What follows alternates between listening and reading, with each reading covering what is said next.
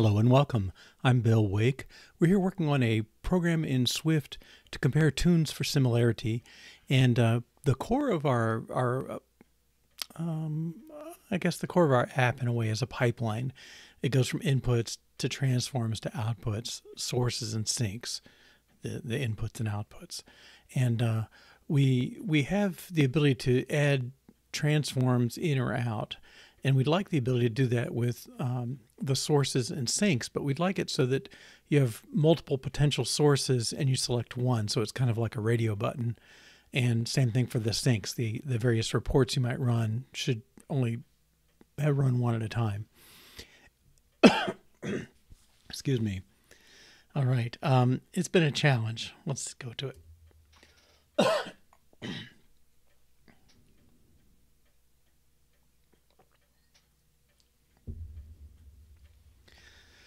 All right, so much of a challenge. I think we left off with this test. I don't know if it even runs. Oh, I know it should fail.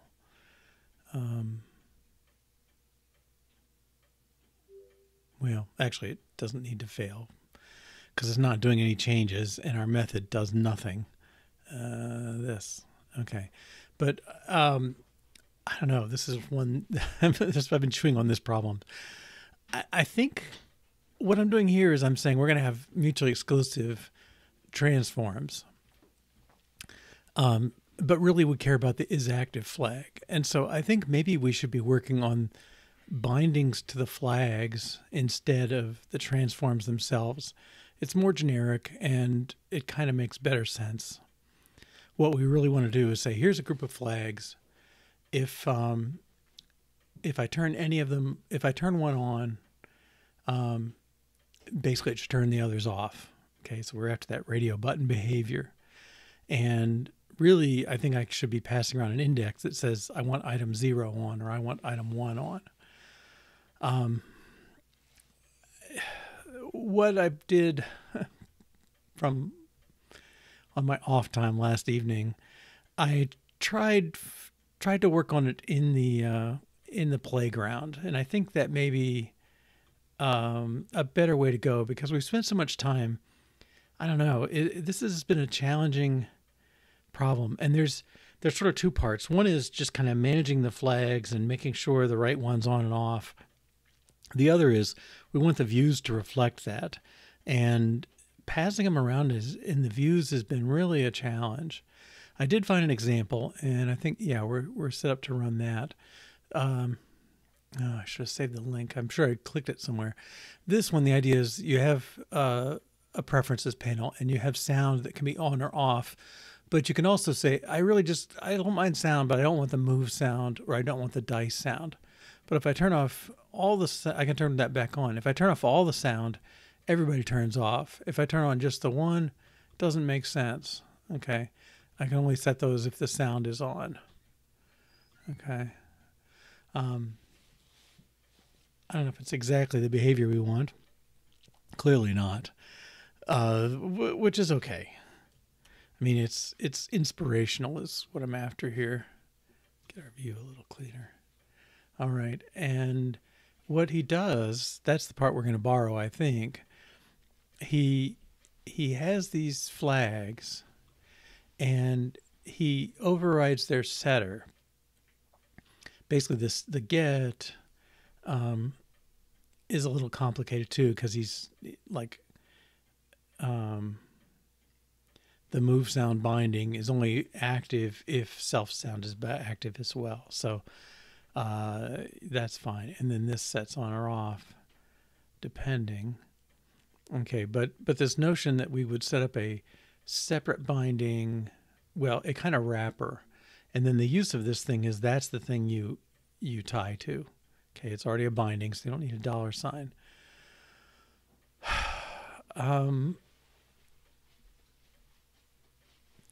And interestingly, it's the var. I mean, it's non-intuitive. I mean, it can be done, but so I tried a variation, and I learned things too. So I said, okay, let's call it pick one, And you've got a selection and a list of values that are the bindings to the Booleans. And this, I made a view builder, which means you can put whatever content you want in it. There are things you can do to the content that I don't understand yet, but that's, that's okay. We're going to get there later. All right, but what it does is it saves the content. It's calling it with the parens, so it's not just saving the closure, it's saving the actual content or view. And then I do some stuff after initialization. I print the selection, which should be 0. I print the values that were input, how many of them are there, and the initial input of selection, and then the final input of selection. Okay, and I've got a pick function that says, right now it just says set that selection true. We don't worry about turning things off. Okay, and the use of it, well, okay, I did several things, but this one I tried to create a variable that is a pick one, and it takes a list of flags. We got these 3 flags, and it also takes a content, which is this potentially multiple, but it's a series of views. And if T1 is on, if it's visible, allow the toggle. If this one's visible, and so on. Okay, and so I'm going to print that thing, and a button that says next, which is going to pick one specifically. Now we're not going to get that far enough for that to matter, as you'll see momentarily. All right, this thing is called content view, so let's put that in here.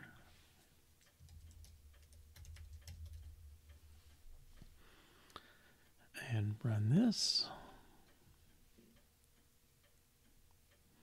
Okay, so selection starts at 0. That's good. 3 things in the count. Initial binding Boolean is false, and then final, it's false. Well, that seems really wrong to me. Let's get back there.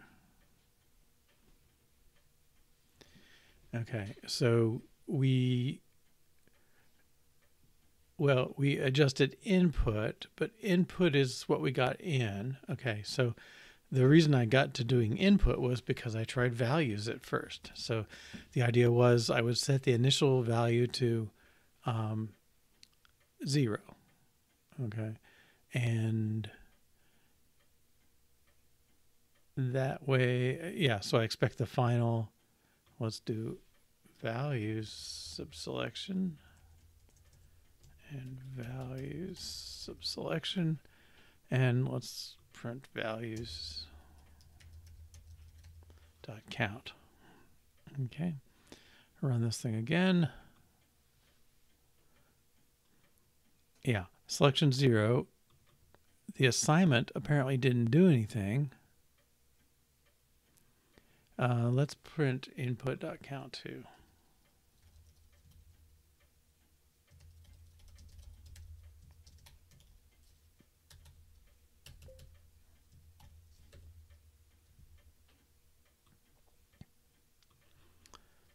Input.count.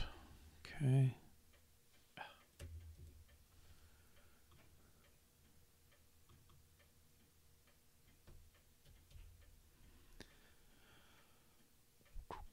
Alrighty. Where are you?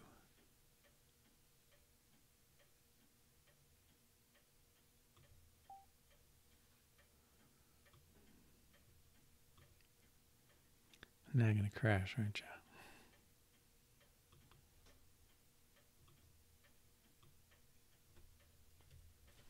Input.count. Okay, so selection 0, input.count should be 3.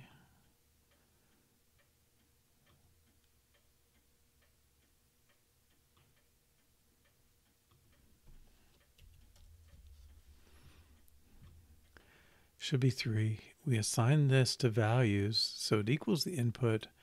We would expect the values to be that. Now, okay, this is a struct. Yeah, we'll try some variations, but signs are not good. Okay. Input count is 3. We assign it, it's 0. And then when we try and access slot 0, of course it fails. All right, let's try. We could say, why are we doing this in the defer? Okay, I trust that one. I could avoid the assignment here, I think, and assign that from the input.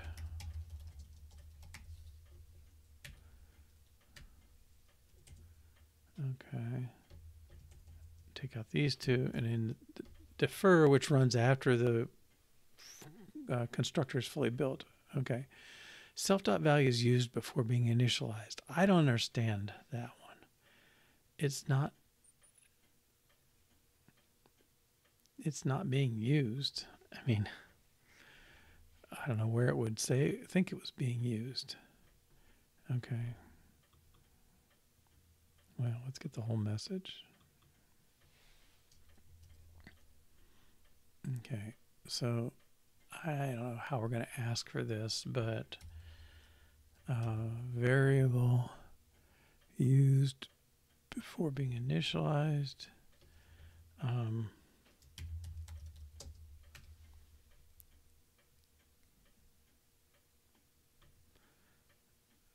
Oh, next one looked even better. How do I initialize the state in the init?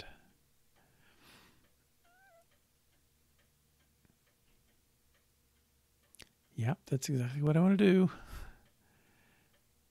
Oh, I got to do the underscored version.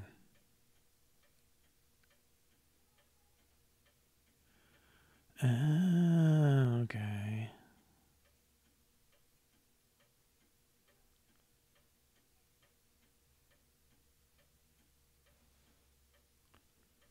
We can inject the data in underscore. Okay. Let's do that. Now I don't know why content was, oh, that's not bound. Okay. Binding a bool to type state of binding a bool.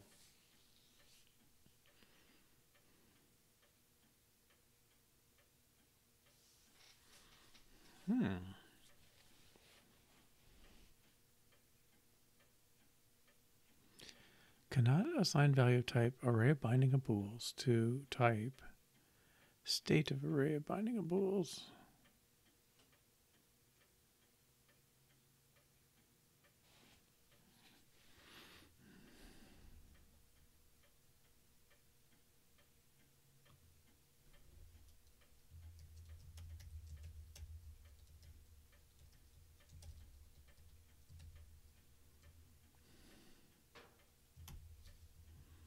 Can I do that?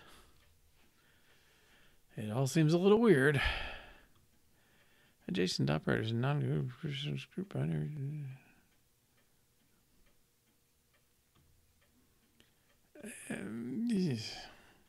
Okay. Let's make sure. It sounds like it's not going to be happy. Cannot assign value of type binding a bool to a state. Yeah, that's not really. Why did this work for them? Map state is binding of int.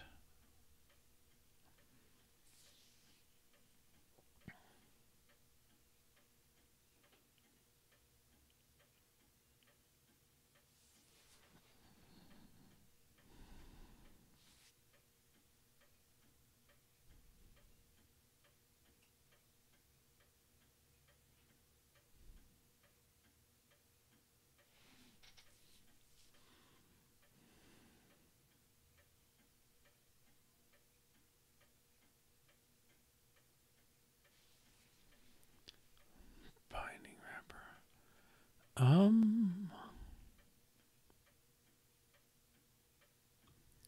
Well, this binding a bool state does not exist because I'm creating it here. Where's my content view?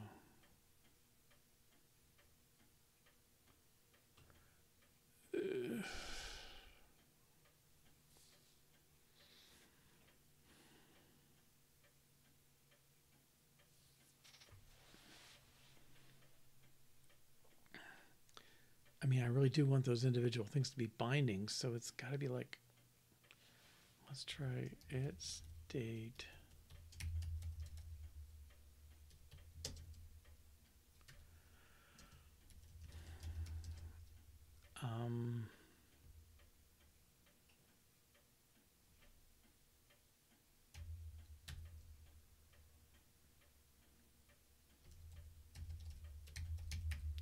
Exclusive equals.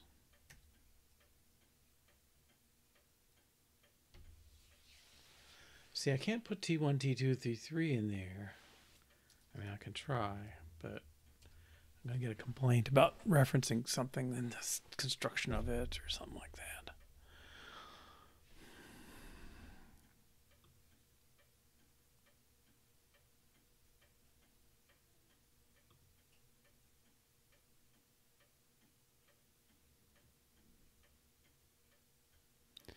Encountered a crash and could not finish. Okay. Yeah, here we go. Self.values equals input. Cannot use T1 within the initializer they run before self is available. Okay.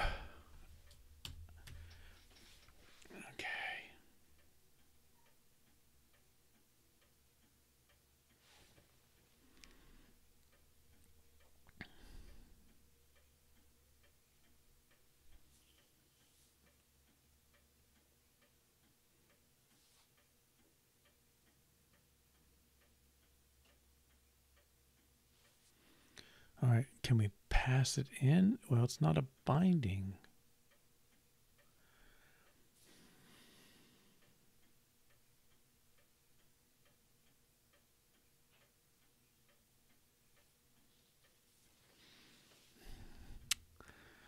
I'm so frustrated.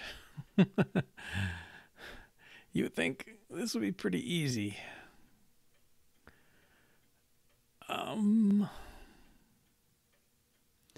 Yeah, this problem in 40 is really the heart of the kind of problem I'm having.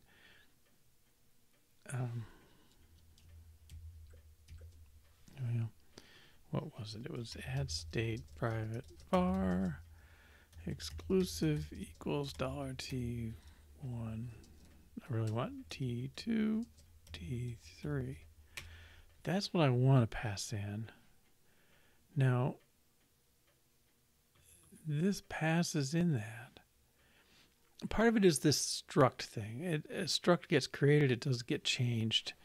There's some goofiness around it. This at state lets you change some things, but in general, like this stuff coming in,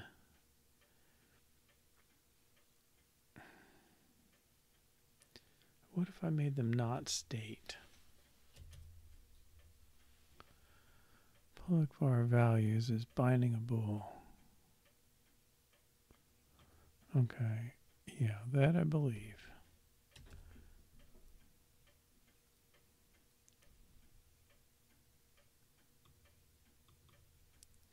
Self.values equals input.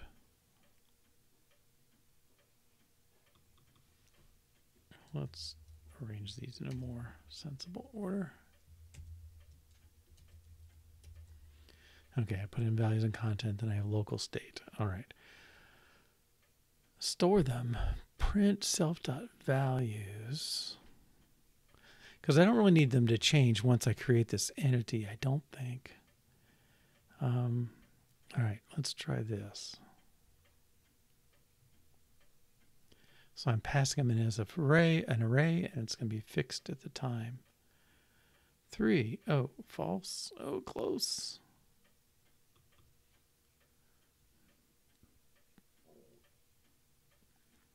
It's the bindings, though. Why would that? What did I do? Value selection. Let's even be more.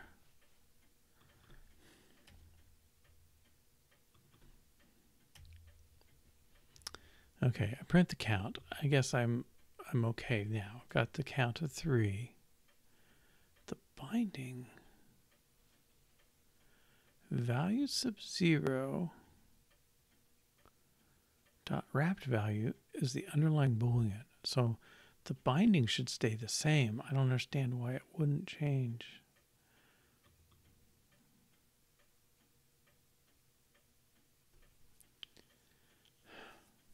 Okay. Final binding. I can't see enough to see it.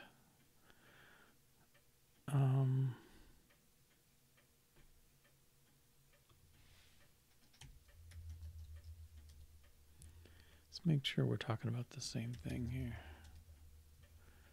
Okay.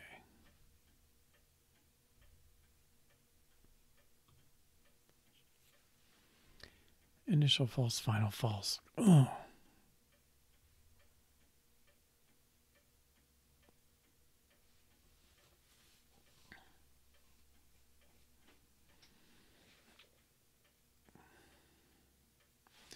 But it didn't let me even change the initial value. Input put 0 dot is a binding dot wrapped value equals true. Let's try and force it in before we get there. All right. Somewhere there's a run.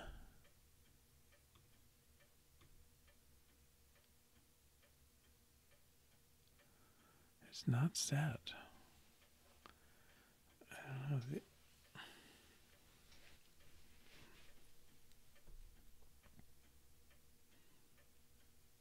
Let's see this other guy's thing again. Okay, he has these dates. He passes in sound binding.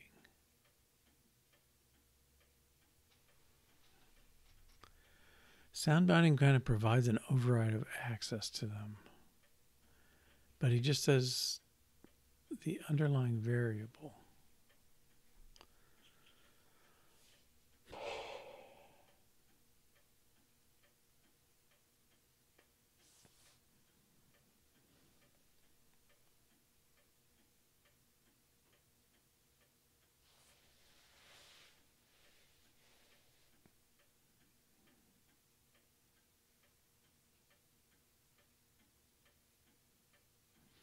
So he sets the underlying variable, but the binding is what they're looking at.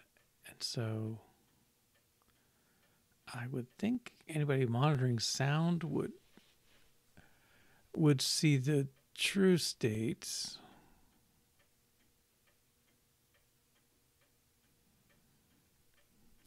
It's on sound binding.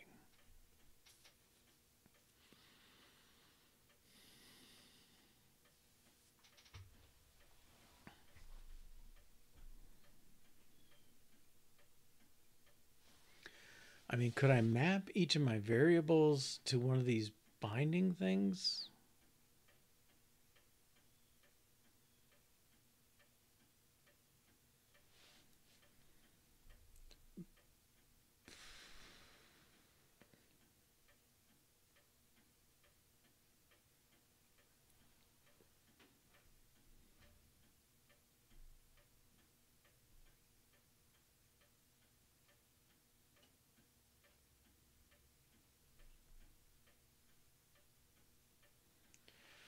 I don't know, I'm getting buried. If I wrap the setter for a given, like if I map each Boolean bound value into another binding, and then somehow I have to keep track of that selection.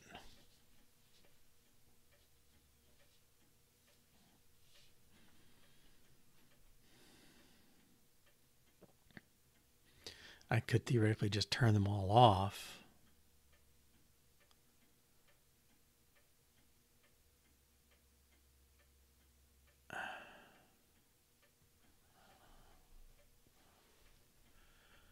Sound binding is a binding of bool. So I'm going to say I'm making an array of bindings to bool. I don't know. This may be getting...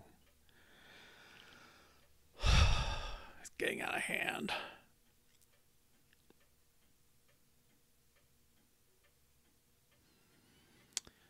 All right, so it's an array of binding a bool. So what I'm going to do is I'm going to take input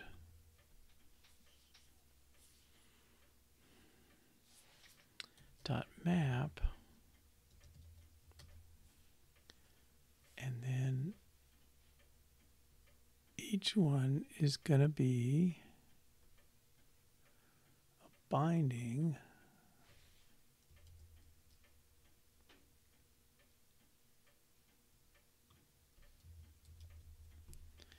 get returns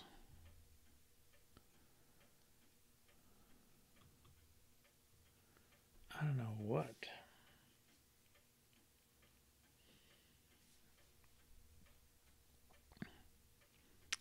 Yeah, I don't see this working.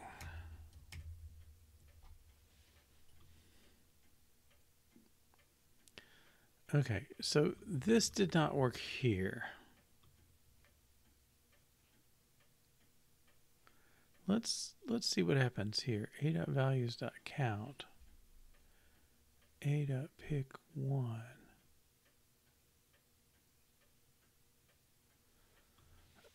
I don't know what happens if we print values.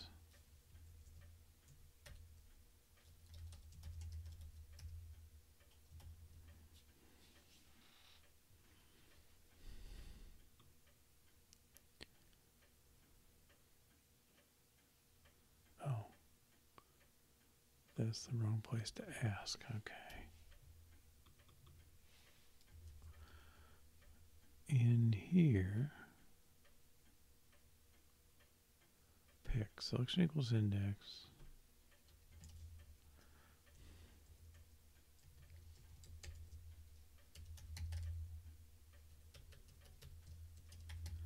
Before is values sub selection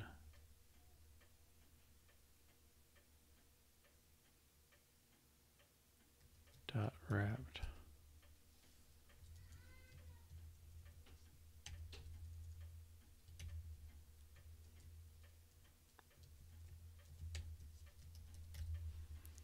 Okay, I don't see the defer doing what I think it should do. I'm going to take that out.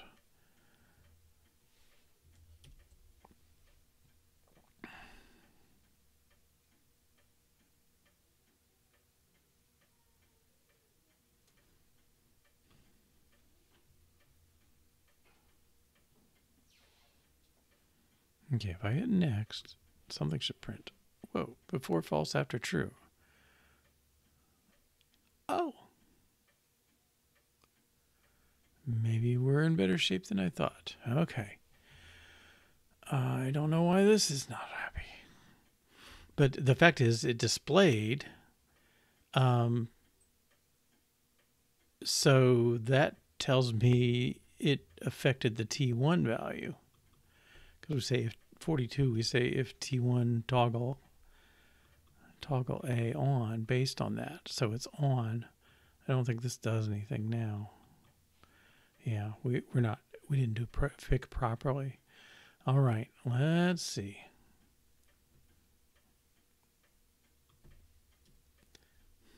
It's like, oh, you feel close and then push, push, push. Okay, so what we want to do is turn off the current selection.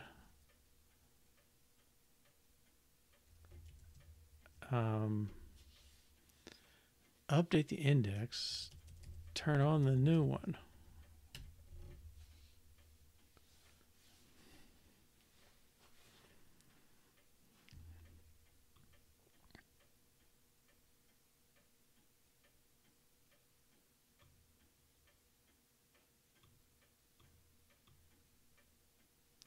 Automatically run. That's what I want. Okay, so this should turn off 0 and turn on 1.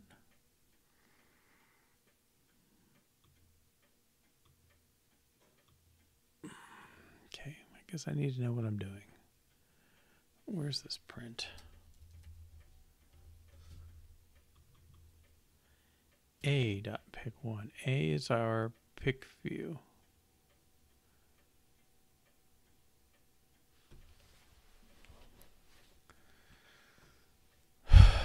Okay.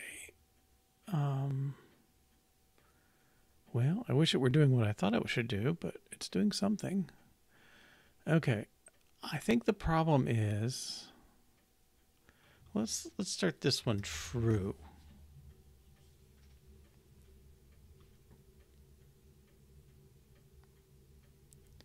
And maybe what we need is 3 buttons. Yeah.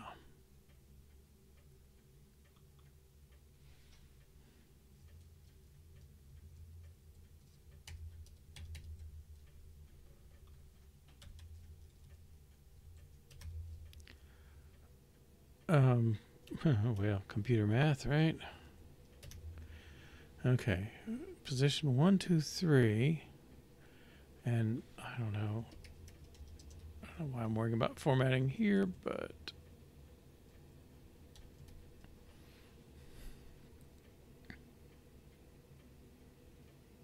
okay, we started off with A on.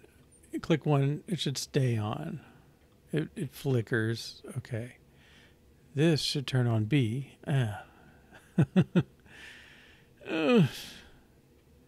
this should turn on C.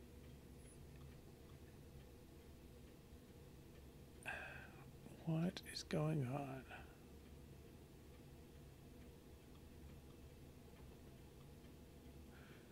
Whoa, wait, what? A toggles T1. Okay, but if I turn this on, he's on. If I turn him off, he's getting B on. Or he's not turning B on. Okay, I drive myself crazy.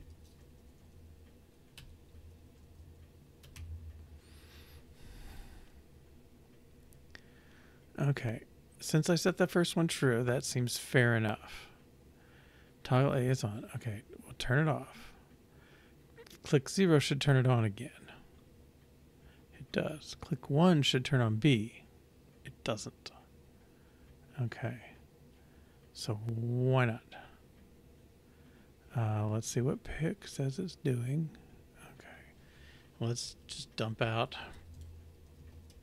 before.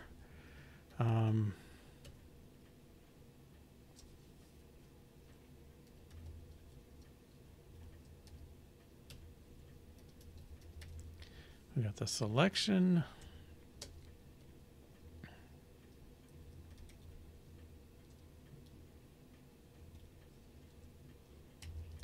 Value selection dot wrapped value.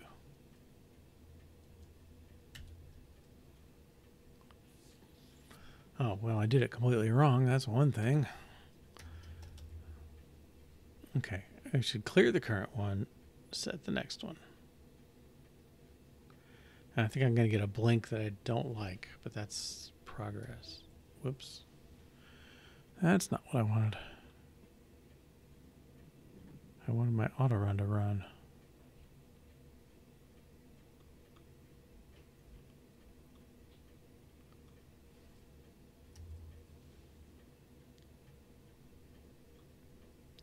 Maybe that can't do that while that's going.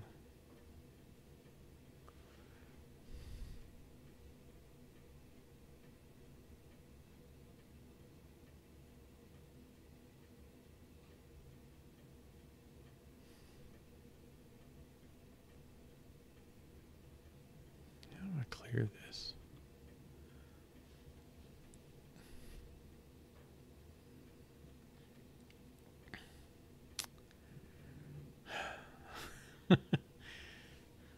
Spinny ball's not a good sign here.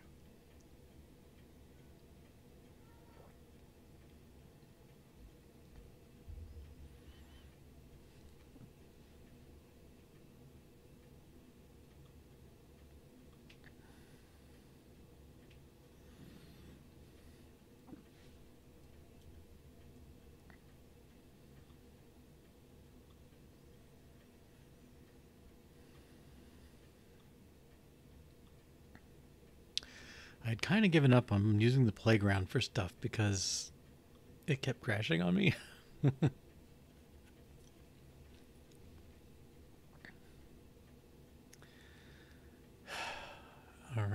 Build succeeded.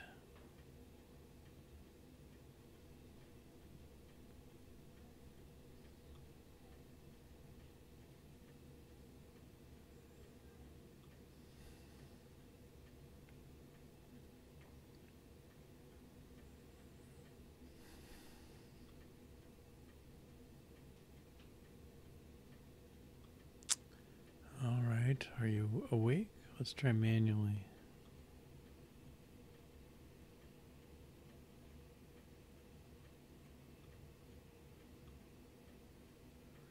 Manually run.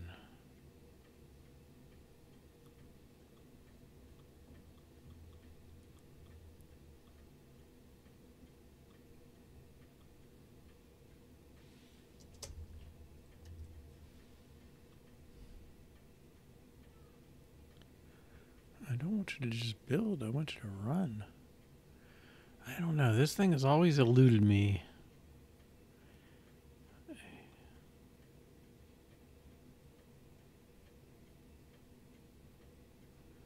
Content view, let's try bind.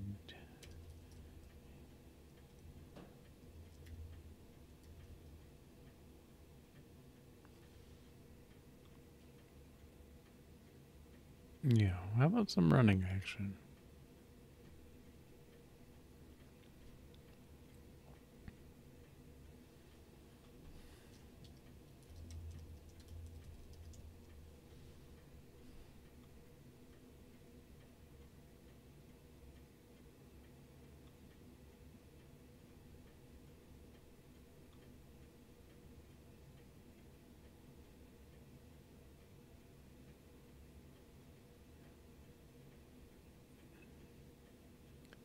Build active scheme. Okay. I guess that sounds okay.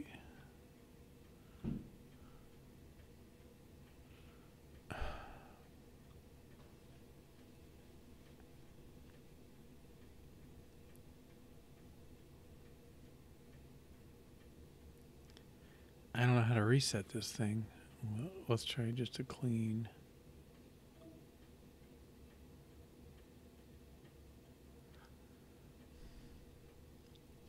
I don't think I saw any playground. I guess I could close it if it doesn't do anything. Let's close it.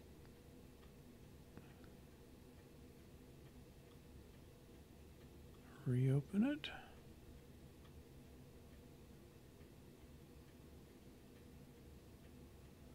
Building a lot more.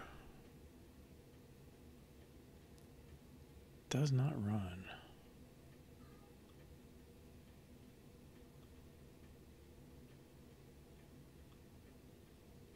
Oh, stuff. Okay.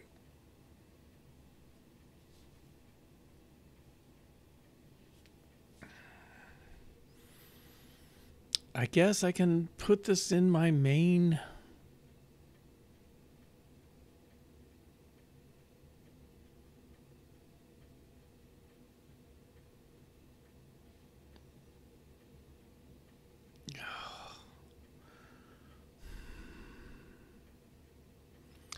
Let me critique it first, I guess.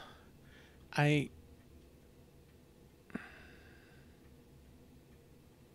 like the idea of selecting, of managing it through its selection.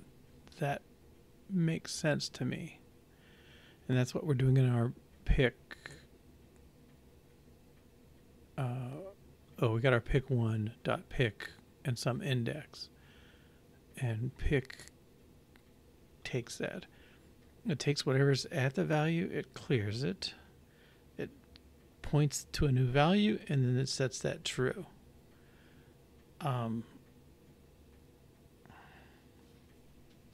electrical switches, they talk about make before break or break before make. We're doing a break before make, and that means that we will never have two on at the same time, but in some cases we'll have everybody off at the same time. If it was make before break, we would turn both on and then turn off the 1. So sometimes we'd have multiple, but we'd never have 0. I don't know the right answer. I'm trying to envision like what the views are going to do when they see all this going on. I just wish this worked. I mean, I think we can just take this and import it in. Let's call this content view 2.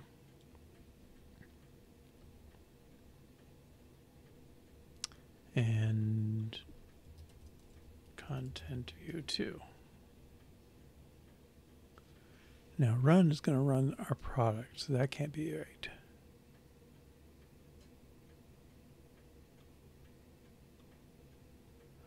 Automatically run.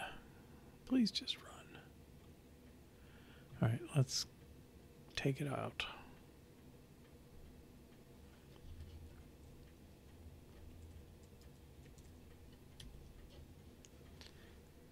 Will you run practically nothing? No.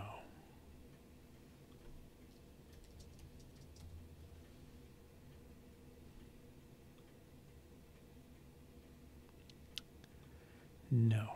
Okay. Now let's take this stuff. I just don't want to get stuck, even if I have to do this in my main application. Content view. Okay. Let's stick this stuff up here.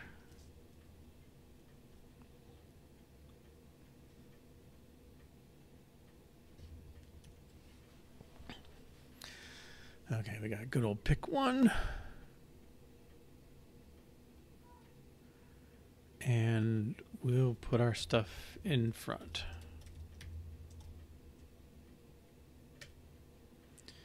And run this. Whoops. Unused.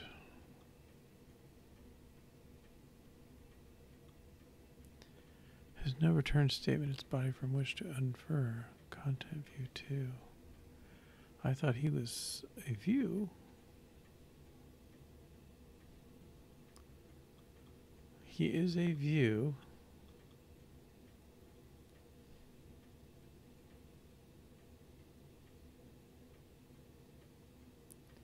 Function declares an opaque return type. Oh, well, if I would put this in the right place, that would help immensely. Where's our body? There we go. And this is redundant again. Okay. Well, let's take a preview first.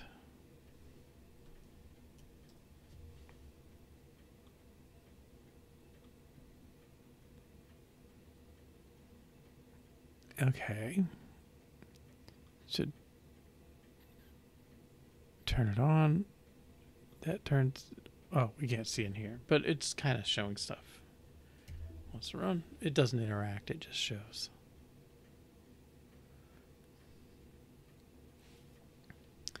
Okay, if I turn it off, turn it back on, turn it off, turn it back on, turn it off, turn on 1, it should be B.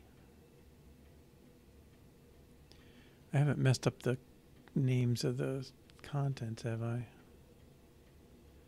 No, toggle B. Okay. And then this should toggle C.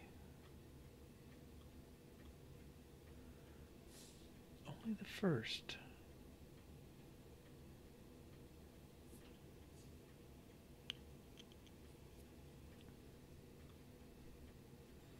Okay, now let's do the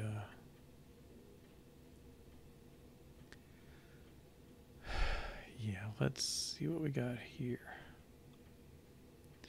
Selection 0, value false. That seems odd.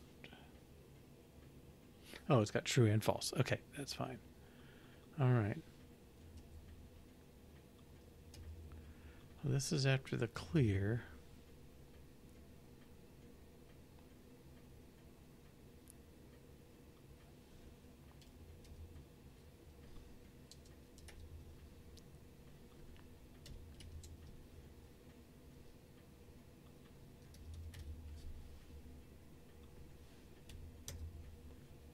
Okay, that should set them off a little. I guess I want to see that the right variable is getting set. Okay, so I hit 1.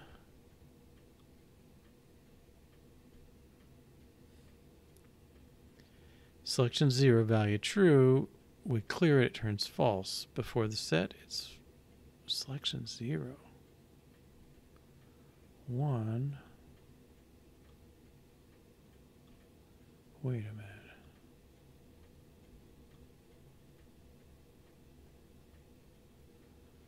What?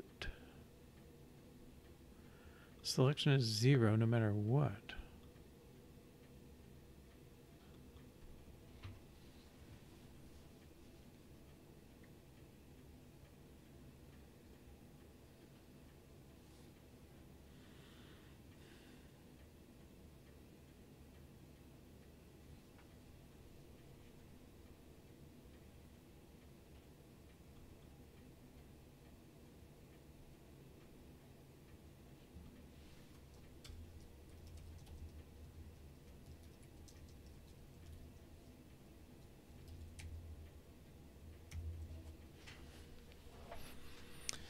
Make sure the right thing's coming in, but it's not looking happy here. Okay, so if I click 1, index should be 1.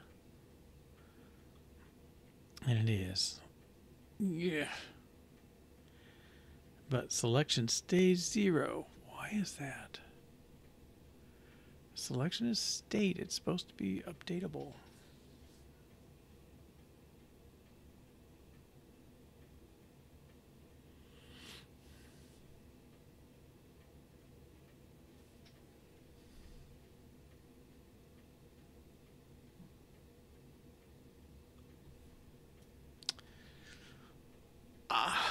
Okay, well,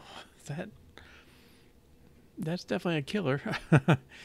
But the point of having this state, let's do this. I don't, yeah. Self is immutable. Mark method mutating. Int to type state of int. Okay. Mark method mutating.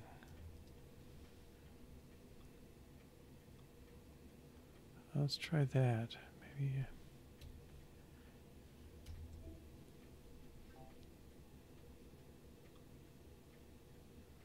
A is a let constant. Well, it's going to have to be 2. Ugh. Because these structs in views, they're not supposed to be variable.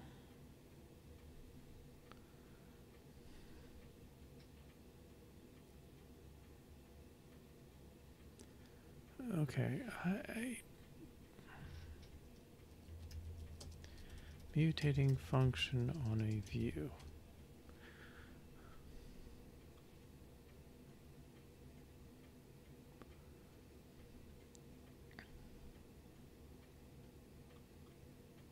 Content view is a view. Targets.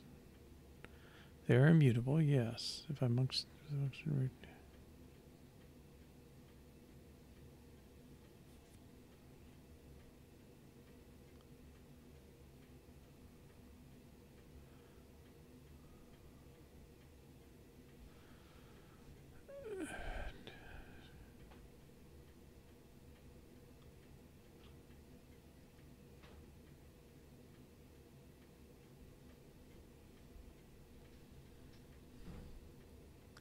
Variable must be state, yes.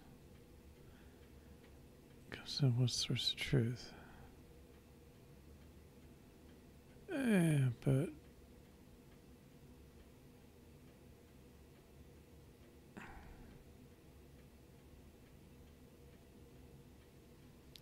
mark the X target props.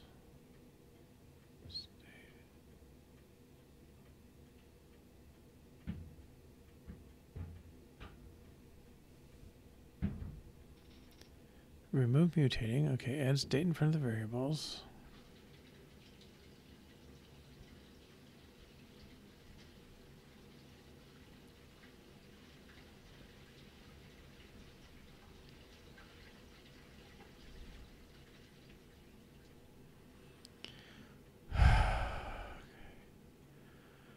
Alert. Where's the change? Calculate score, yeah.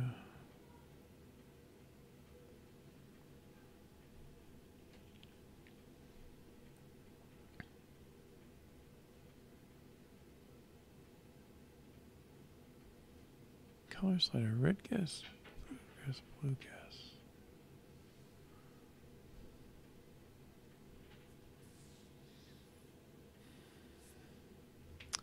Well, I don't quite see the difference here. Selection. Do they give a method that changes one of these? And they modify them with this. Red gas.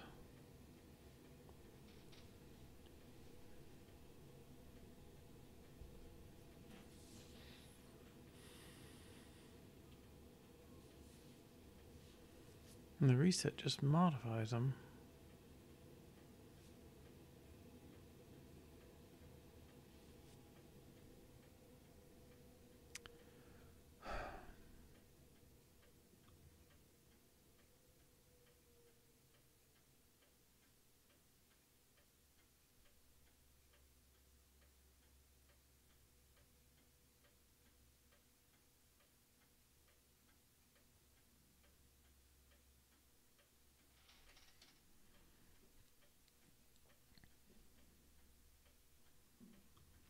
Well, I think I understand that.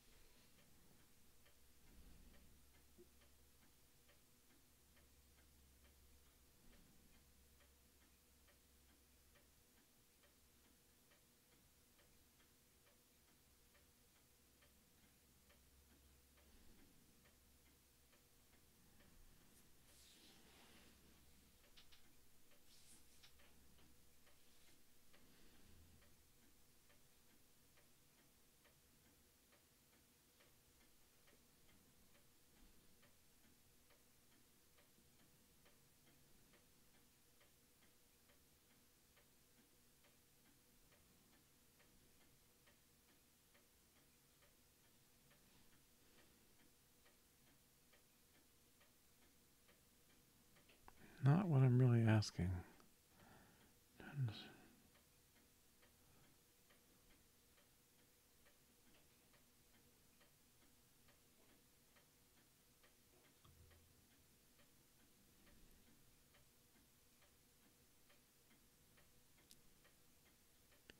Is he using state? No.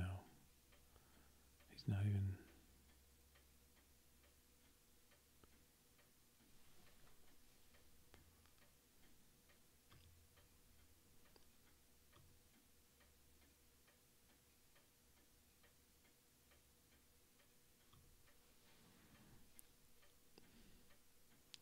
Var flag is true. Somewhere you hit a button and toggle.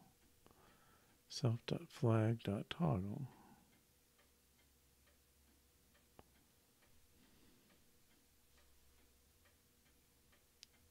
That's just too much. All right. Swift call from our body.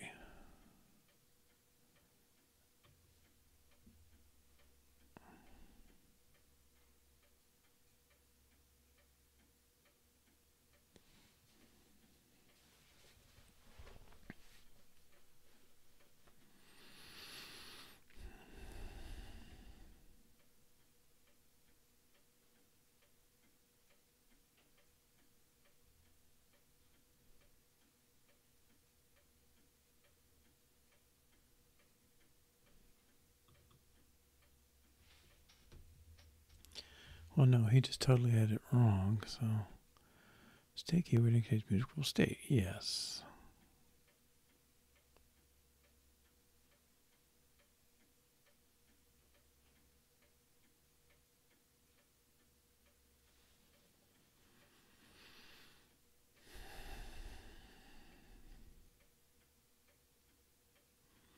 Swift UI manages its storage. Yes. The value changes, it validates the appearance and recomputes the body. State instance isn't the value, it's a means to access it.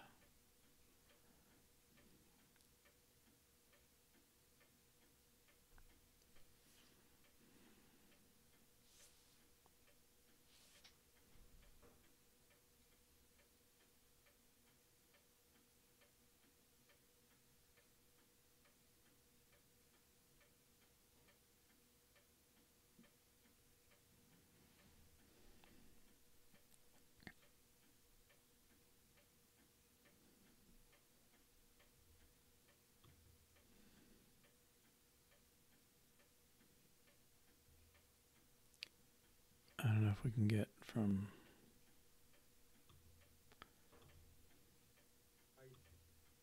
They're great when you have a view that needs read-only access to a derived piece of data. This is data that will be provided to the view by its parent. I don't think he's going to say anything we don't know. Play and pause, so let's add that.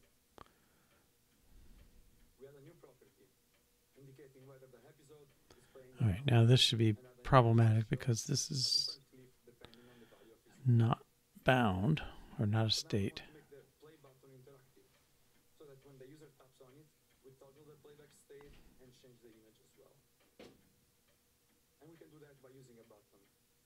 A button takes some content and an action to execute when the user taps on it. Okay. The action we just toggle is playing. If we go to build and run, we get a compiler error. But this is good because it's keeping us on the right path and true to one of the general principles of UI. We don't mutate the view hierarchy. Every time your UI is updated, it's because some view body is generating a different value. And in order to handle a case like this, we have a tool that's called state. So let's add some state to this view. We can do that by using Well, that seems to be like what we're doing. He does something on... But we're not going into much detail about how they work. And if you want to learn more, check out these two pages. self. Well, I don't...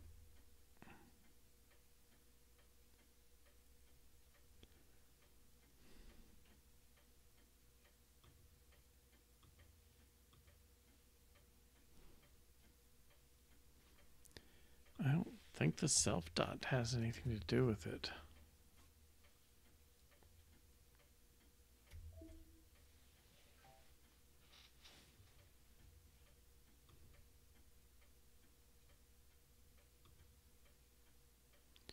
Do I still have the word mutating on there? Yep.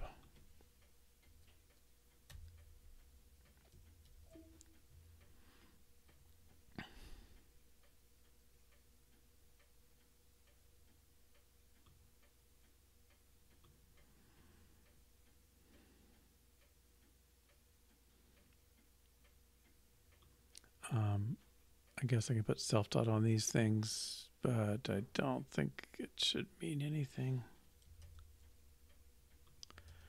Sometimes you have to, when you're in a closure or something like that, to make it clear what's where, but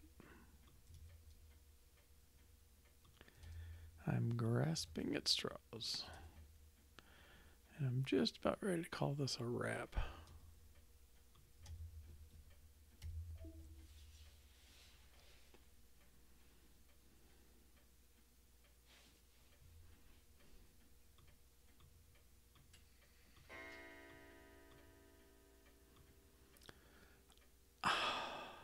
Okay. I'm going to take this out.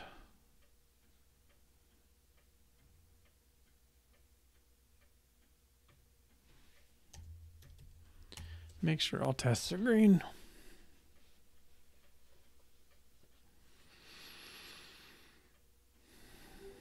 Good. Make sure it runs. Yeah, I really want that to start green.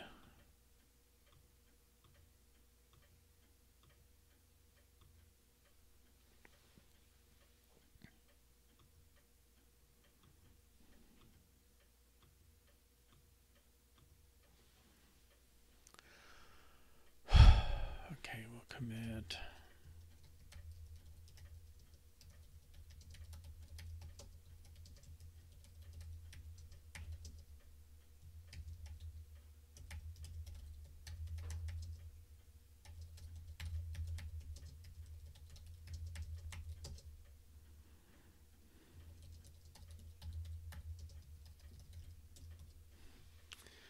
All right.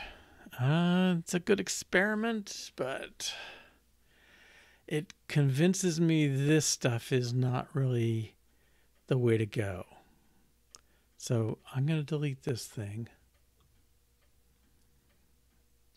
Mutually exclusive. We'll get rid of the tests.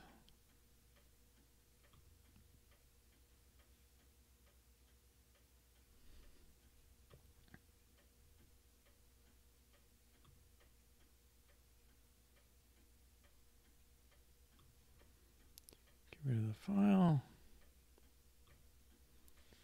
And run tests.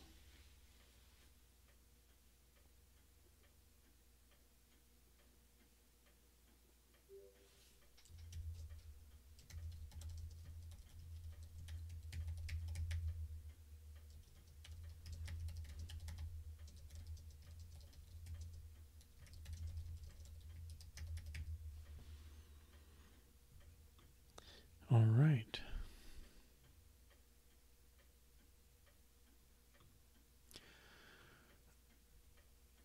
Okay, so I guess what we did.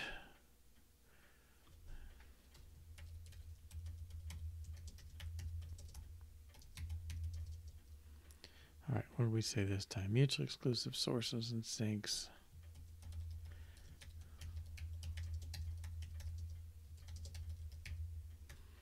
Okay, we tried a mutually exclusive class taking transforms, got messed. How about seemed like a non-productive path? Moving on. Okay. Tried a new class, pick one, seemed promising but couldn't update selection.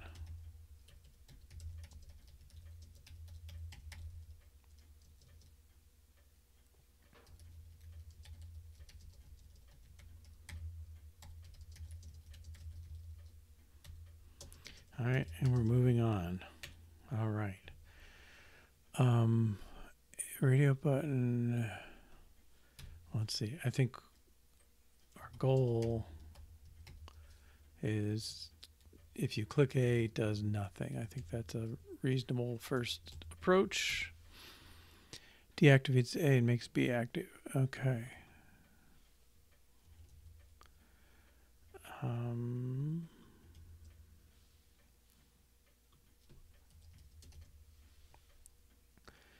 All right, how to reviews with a transition. I think that stuff is fine. Make a pipeline. Okay, I think it's time to move on from the pipeline.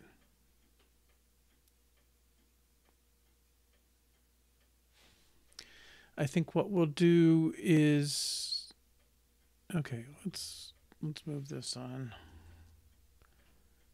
I'll just edit near the bottom. All right, this I think was illustration. I think what I want to do is add a second input source, file input. Okay, and this is input. All right, but before we go, let's find our pipelines. Packet Swift, nope. Parsons, text input. I think we're going to default this to true. It's a little clunky, but we'll let you turn it off. Okay, but you got to have something to work with. All right, so we'll run this. There may be some tests that assumed, but I wanted to just start with at least inputs to outputs. Okay, and I don't know what happens here. Yeah, okay. The tests, there may be one or two that depend on the initial state of is active, and we can force those to set it how they want it. No, okay. Default source in sync to being active.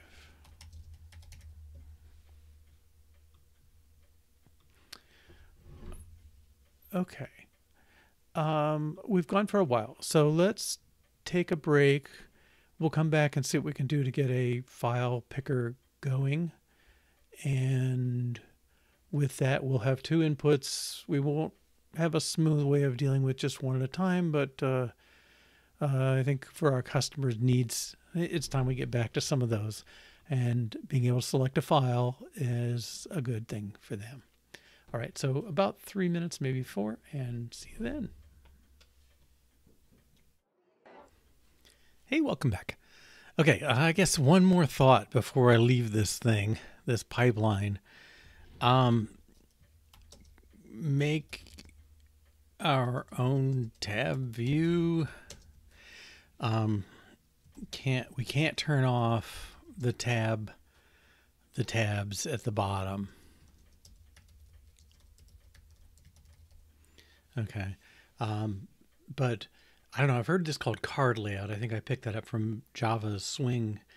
Basically you have multiple cards, and you just want to be able to put one in the front. Doesn't matter which one. A tab view is sort of like that. You select this tab, that tab, and you see stuff. But we don't want to select the tabs. We want to do something programmatic to do that. So annoying. It's, I don't know, part of it is I just have this image in mind of what I want the interaction to be, and I could just make them tabs and forget about it. And maybe that would be better than fighting around like we're doing. I don't know. All right, second input source. Okay, so we have text input, and it just gives you a big box to type in. What we'd like to do instead is provide a file selector and let you choose the file you want, from your desktop or something. All right. I have no idea if that item exists. File selector.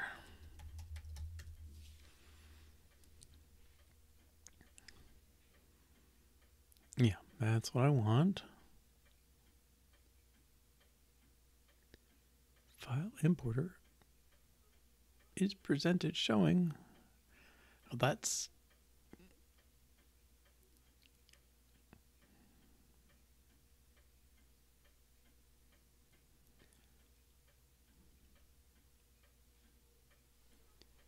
hold on file. When the file pops, click on it. I don't know what that means. But file importer seems promising. Okay, what is that on? It's on button. It's probably on view.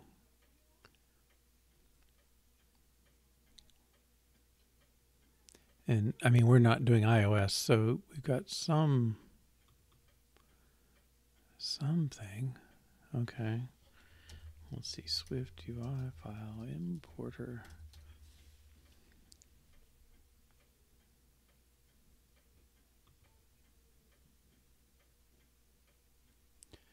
Oh, questions not answers. Okay.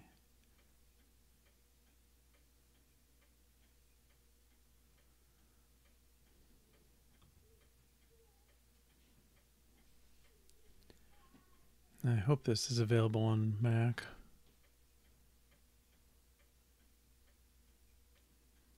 File importer.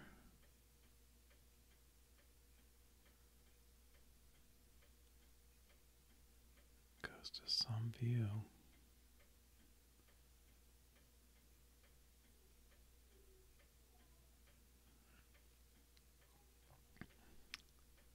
Well, they've got it on a button.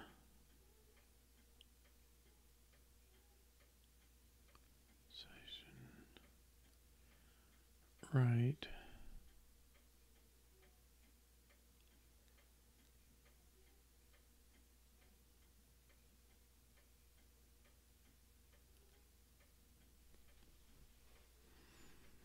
Define your own data and file types. Yeah, I guess that's what I want. Okay. Uniform type identifiers.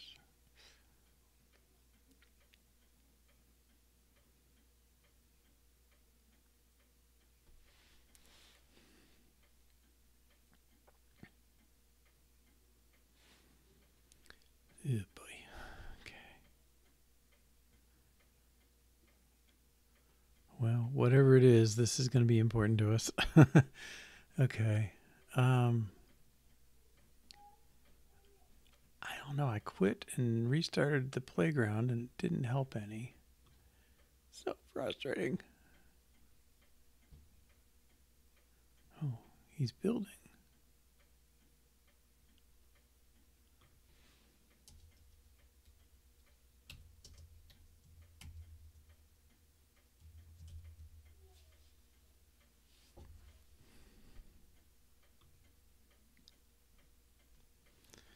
Okay.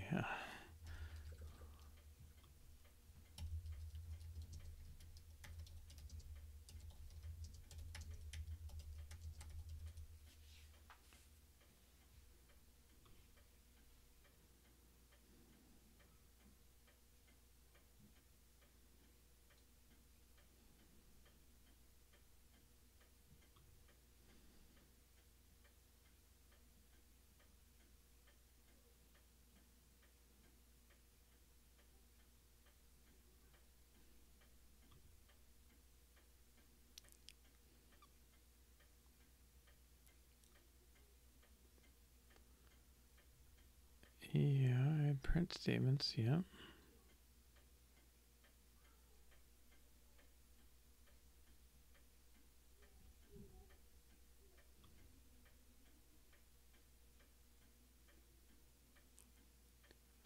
This is kind of all the complaints. Run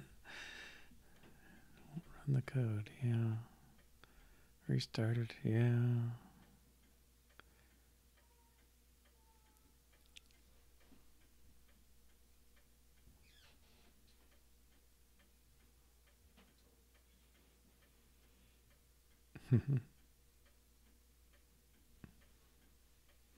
Yeah, reinstall Xcode. Thank you. That's great advice. This is so common.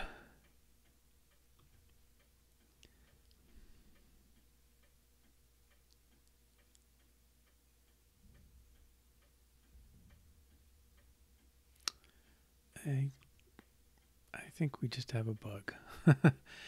Okay. Golly.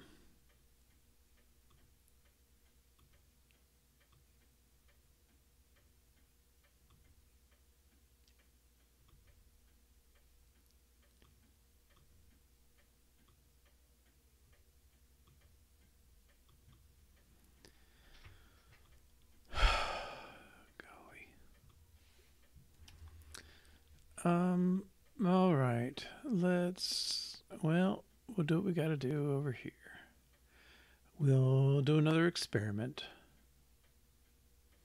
in our content view. Let's put a button.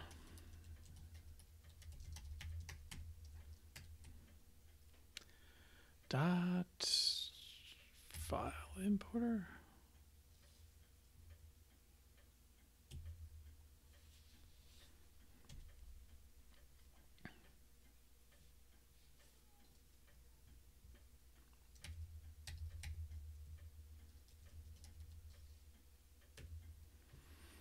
Okay, so show import needs to be a state.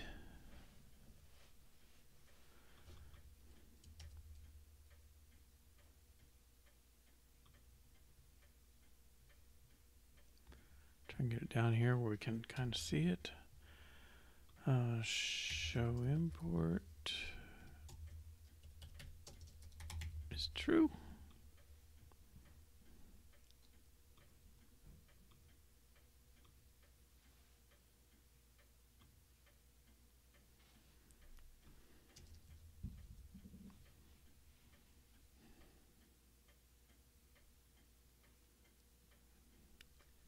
Where's this one?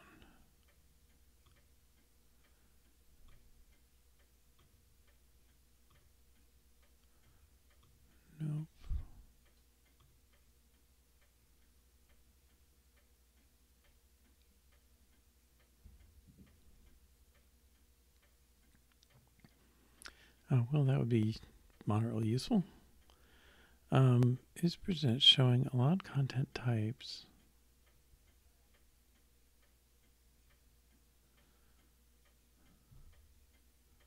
Okay, I guess we got to look at their documentation.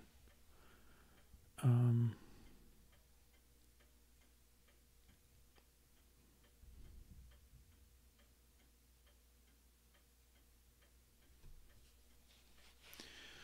egg importer type if you use an app. Okay.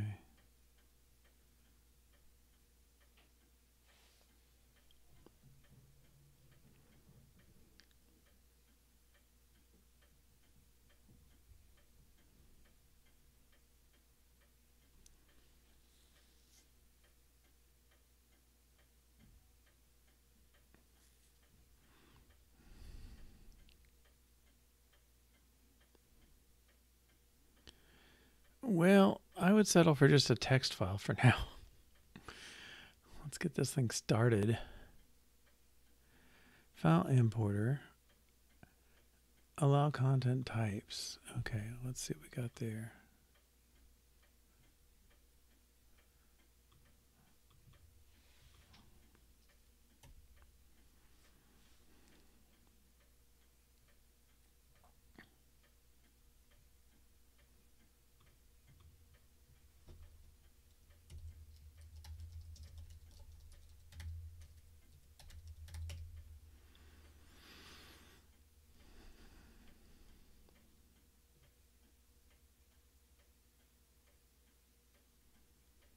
Well, maybe that's fine.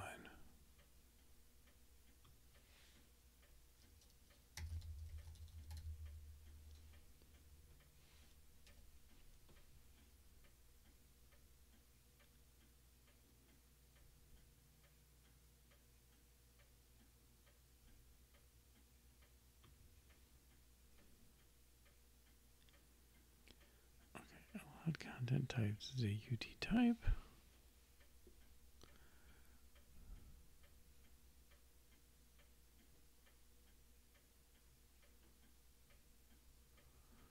There must be some references to the others. No. Oh, all the example. Okay.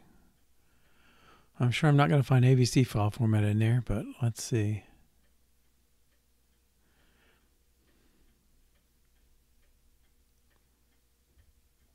Audio. Well, they got everything, don't they?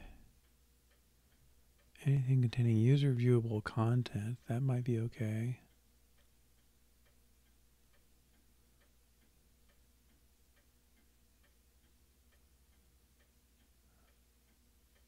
Is there one for like text?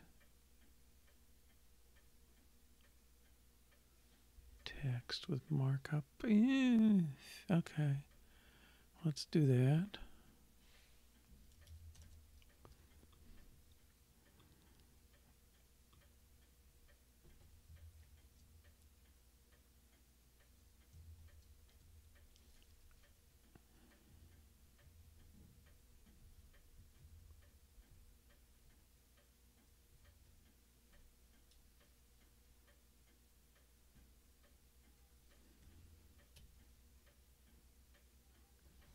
No, I messed that up, didn't I? Okay, if I take this off.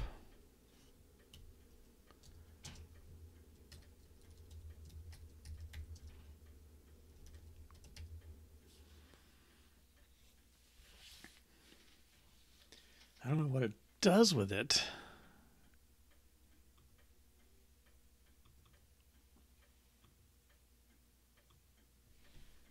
Oh, maybe we have to do it.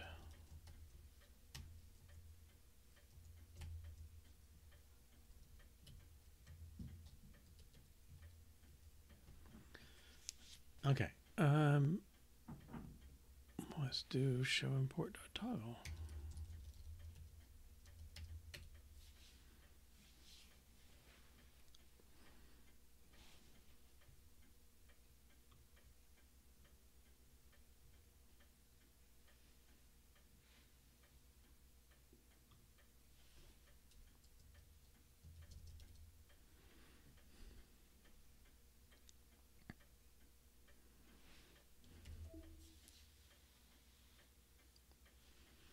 So I'm expecting a button. When I click the button, it should turn on the show import and it should go open up a dialog box of some sort. I hope. Did that happen already? Open file. I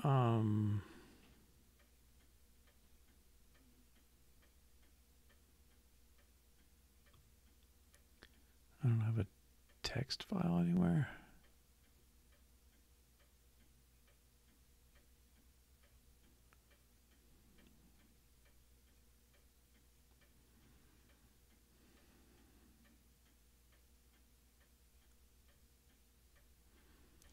Well, let's try navigating in here. TuneSim. Well, likes the README. How about my ABC? Ooh. Oh, it was a text. Oh, good.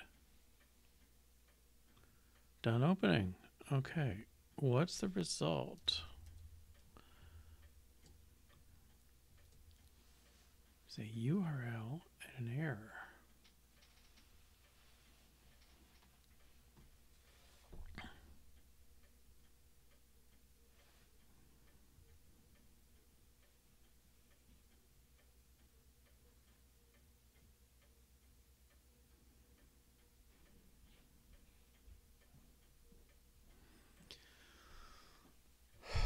Okay.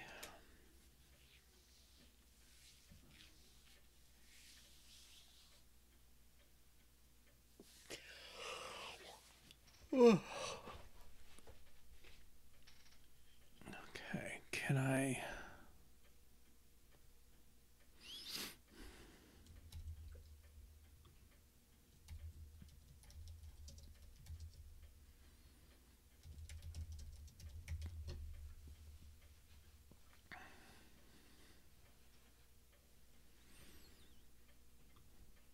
I don't know if I need to display what's loaded.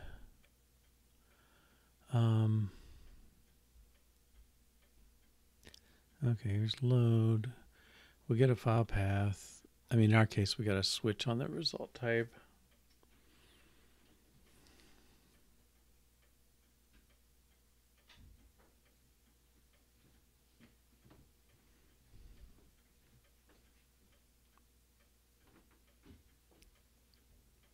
Hey, Mom.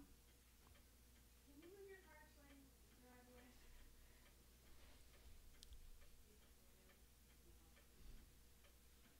I left him upstairs. Oh, let me get back here. All right. Okay, so we get the bundle main. That gets a local file. String contents of file path. Okay, nice. Let's do that here. I'm not quite sure. Okay, we got a switch result case dot failure.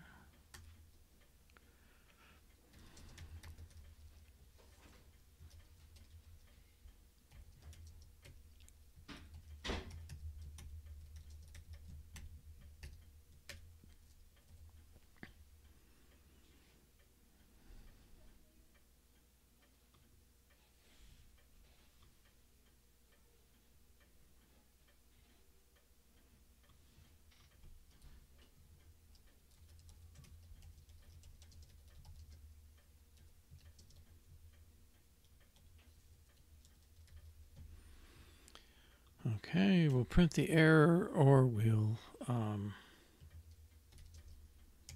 let body equal string dot.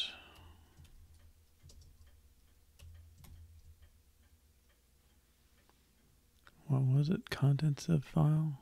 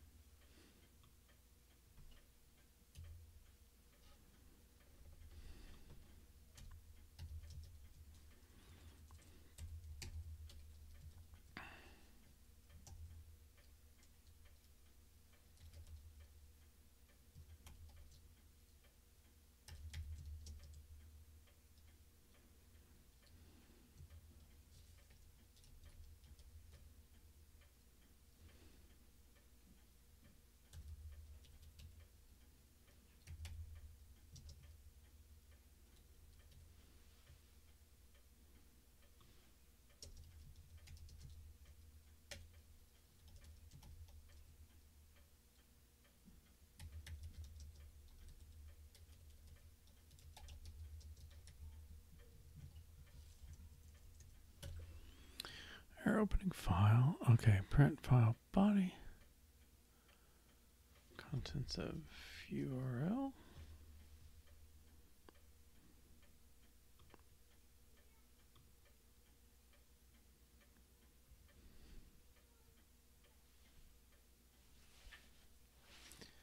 Is there a contents of URL?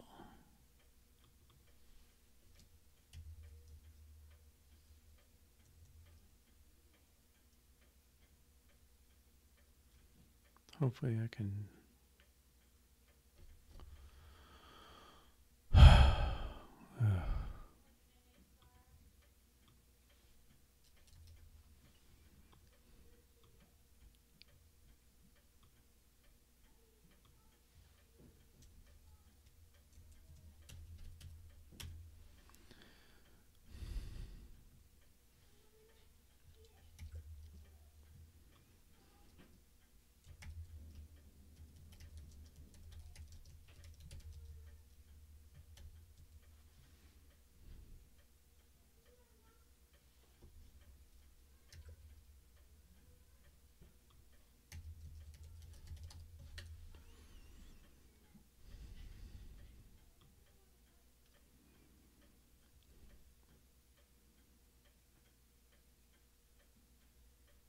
Produce a string by giving read data from the given URL, returning the reference to the encoding used.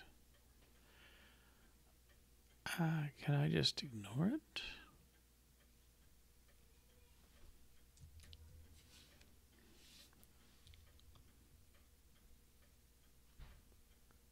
No.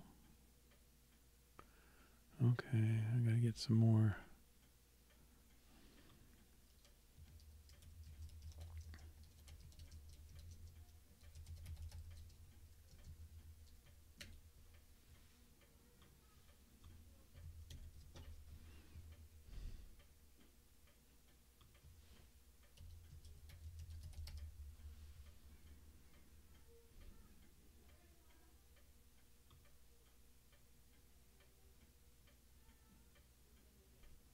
Let's make a local variable.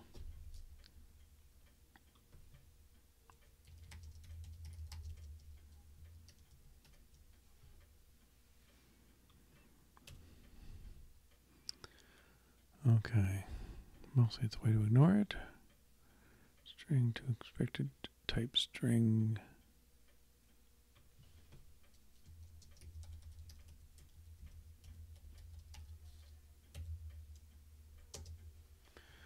Is that legit?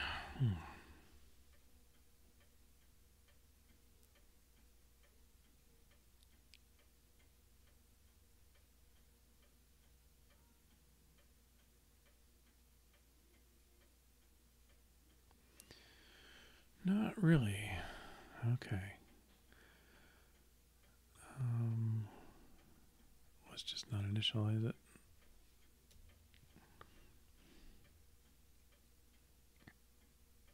It's always something. Used before being initialized.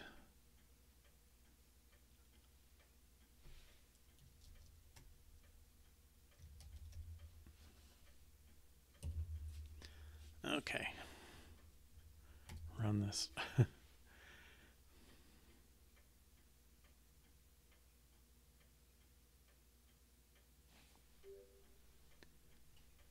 Let's run not test.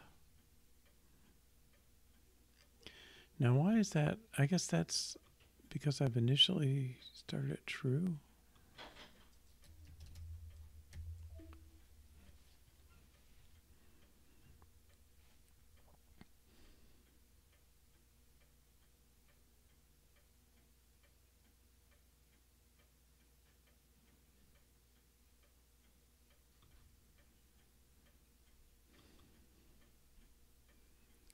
I like how it remembered things for me. Oh dear, there we go.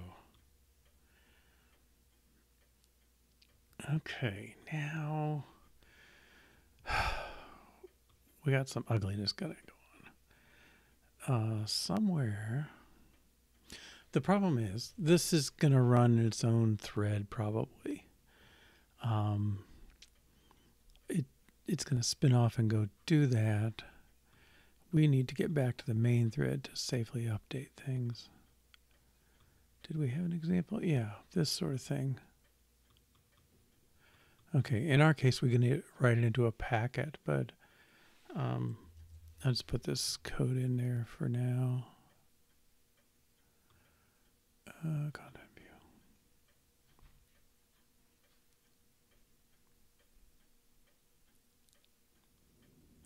Body equals that.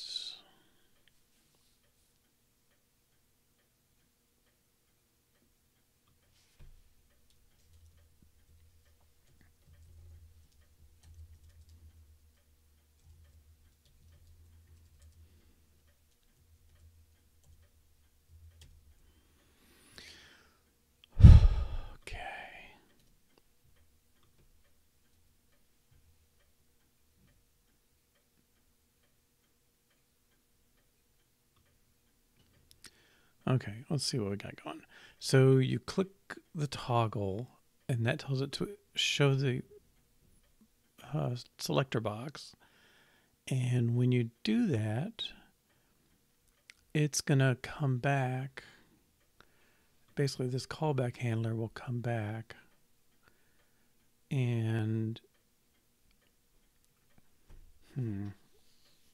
well, that sort of says there's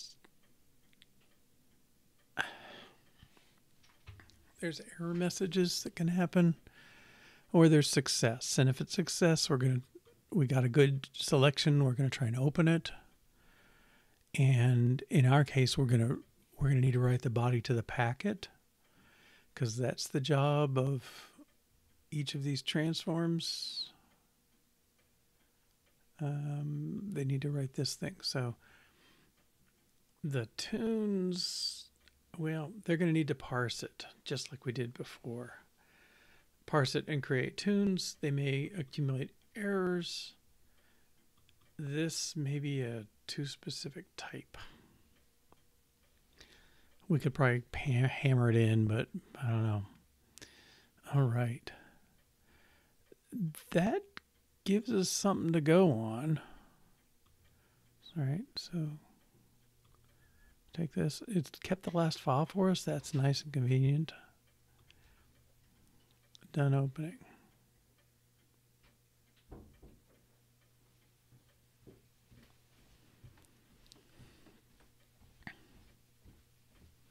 All right, so let's see what we got to do. Add a second input source. Yes, that's the goal. I guess we did a spike. All right, so now when you open a file, well, we need to create a view for file opener.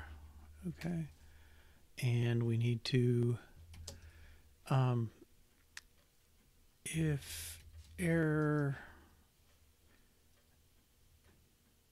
in selecting, we need to put a message somewhere. Not quite sure where. Okay.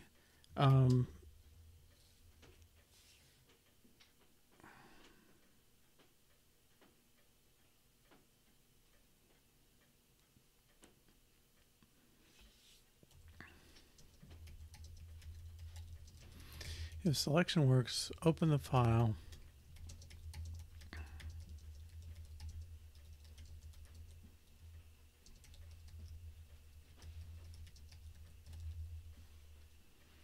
Put a message somewhere. Again, I don't know what that means. And then if the file works, we want to parse it and feed it to the packet. Feed tunes to the packet. Okay. What else? Okay, we got those two errors that can happen. All that stuff's got to happen on the main thread somewhere. Okay, but we also have to create the transform for it.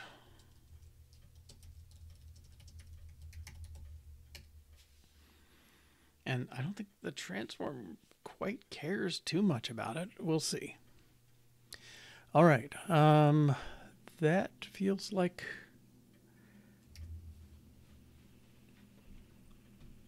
call it the file input transform, and it's really a source. Okay, so let's start there.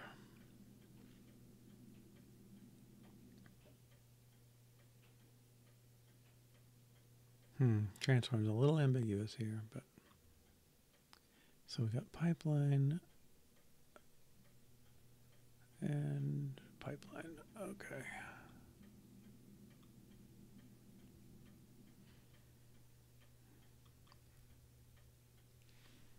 Okay, this is a file input.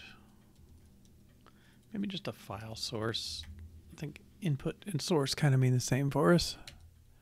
Oh, I did the wrong test theory again. As usual. I think we want to just put them in here.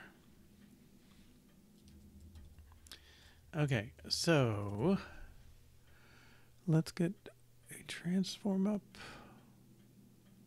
It's going to be similar to this one. And we'll just pull that over here. Okay, file source tests. And text input source. All right, so we need to, well, we can ask its name and icon and transformation type. Those are good questions. It should know static information.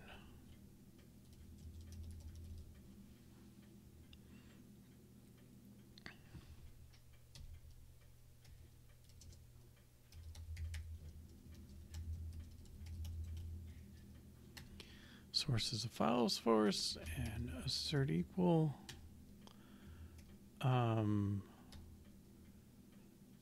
Source.name should be file reader.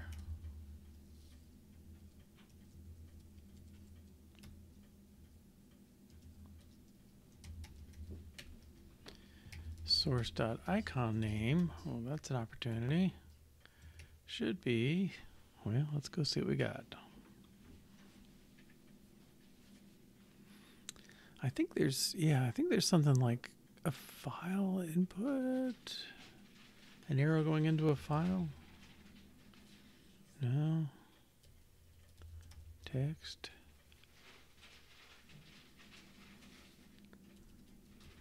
Arrow.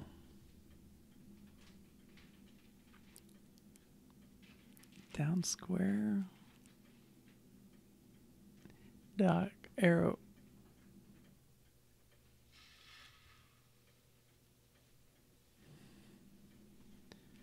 Up.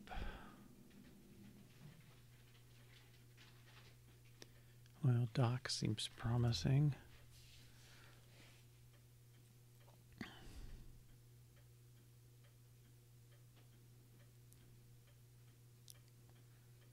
None of these look so good. Arrow dot down, maybe. It's kind of feeding down into our system.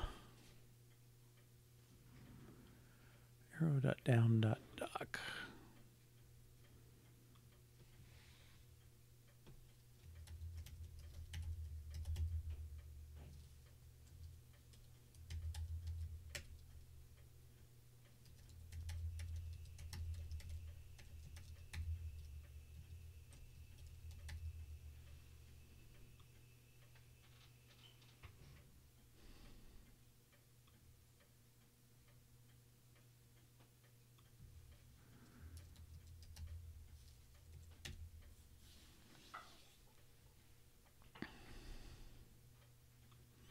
Okay, we don't have the class yet. Let's add it. Pipeline file source.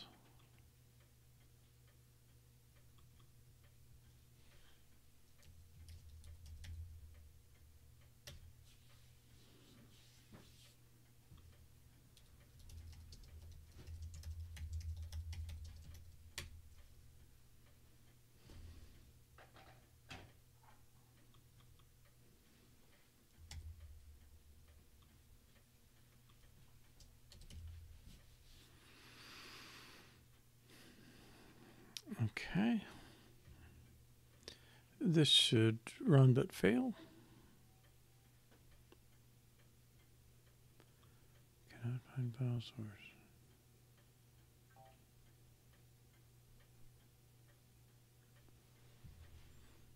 Okay, he caught up. All right. His source name text input should be file reader.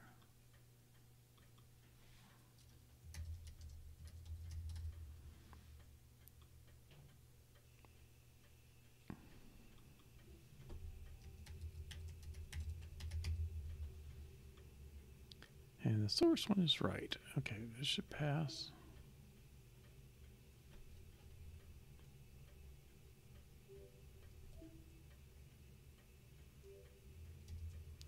Okay, so add file source with initial test.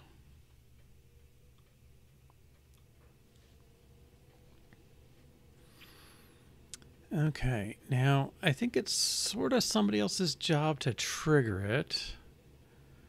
Let's see what else goes on in text input. Okay, he should be an observable object. Let's see, I don't know if we have tests enough for these other ones. I'm going to be a little guided by them. Okay, that's a packet test. Packet test. That may be a start. Output. Okay. Let's make him a transform.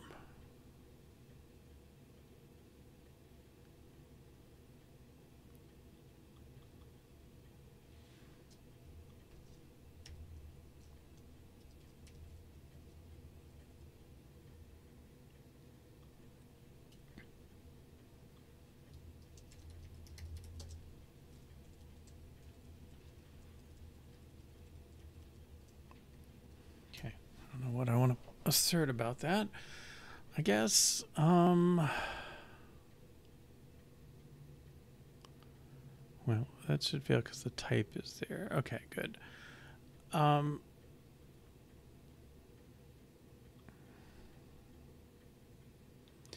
Transform, I think, requires that. Oh, it requires is active. Okay.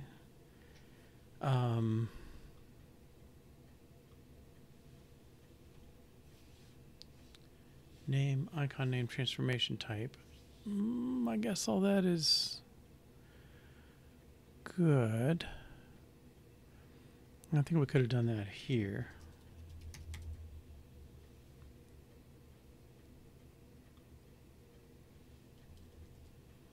Okay, that should fail because we're not a transform. And file input, file source. Okay, file source is a transform.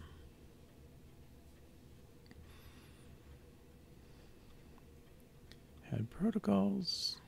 Okay, I'll take this packet here.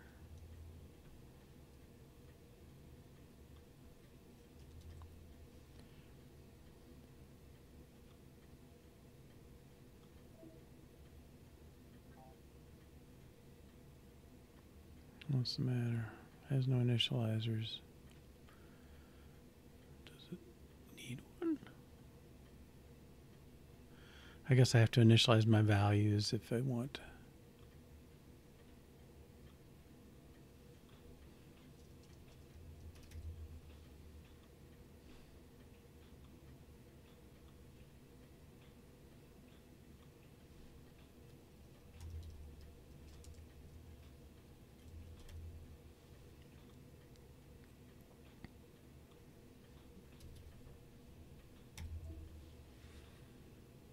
Okay, this should pass.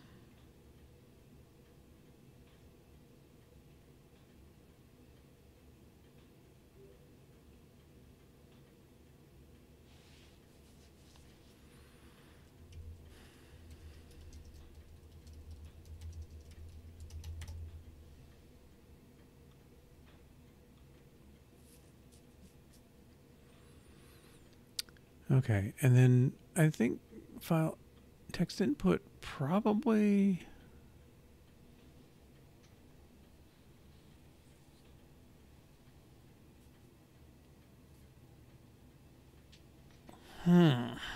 That's input.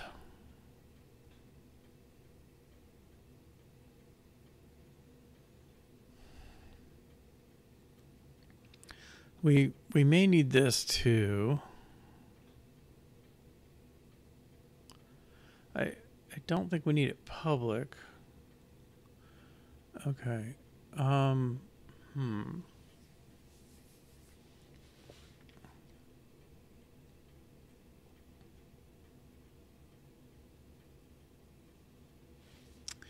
guess the question is, what's the transformation? And it's kind of like this.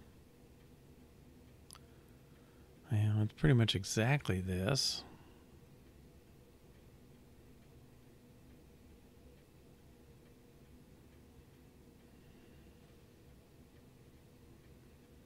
We've got to add in the tunes and add in any errors. Okay, what are we up to here? Create the file input transform. Okay, we kind of did that. We haven't got it working. I guess that's the thing.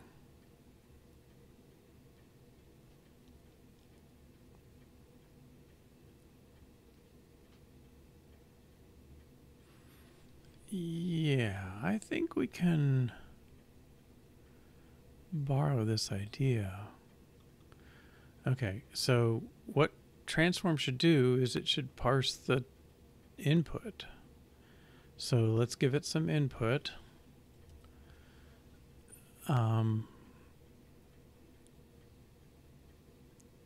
Tests. Okay, so this test,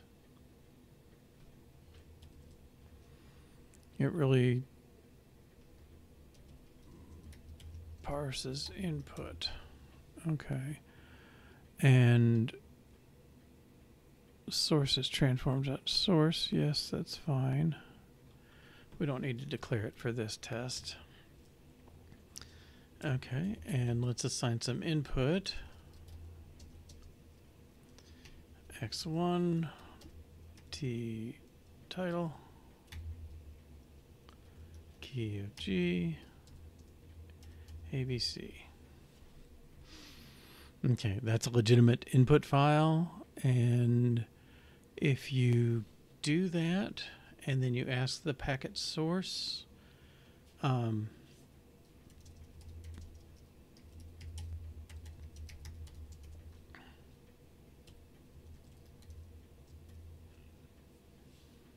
empty packet, yeah,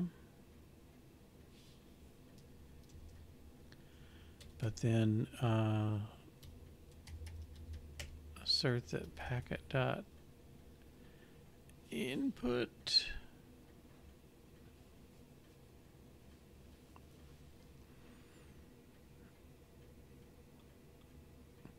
packet.tunes should be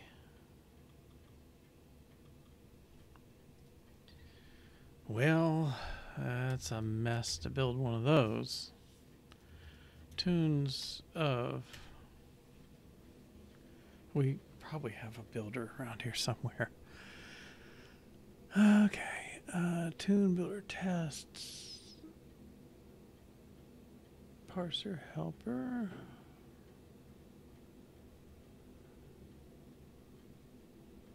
No.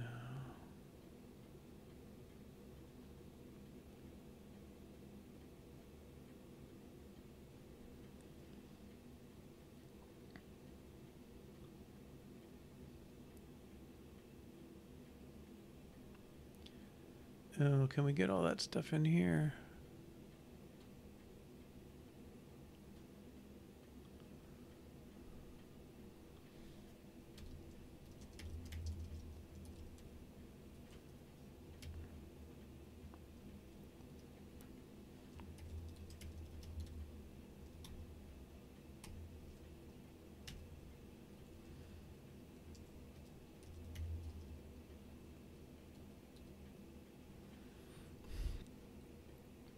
Packet.tunes should equal tune tunes conform to equatable. Is that going to help? Oh, dot make.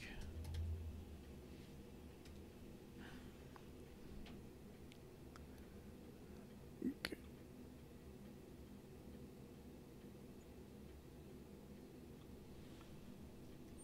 Can I get to it?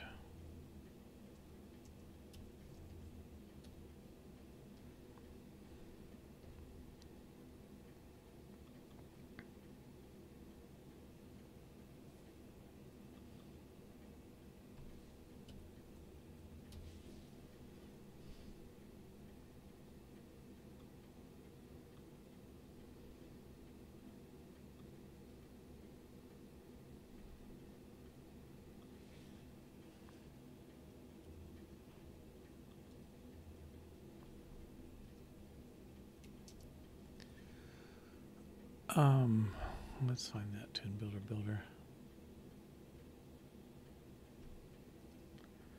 Reference number. Titles.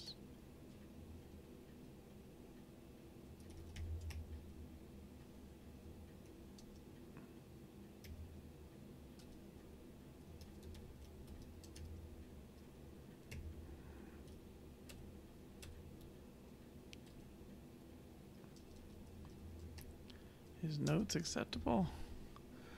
Let's get into this thing. Events. Okay, I can do that. I can make that smaller. Events.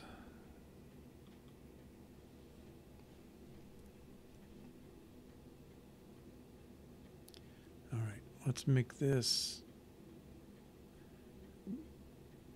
just a G. G.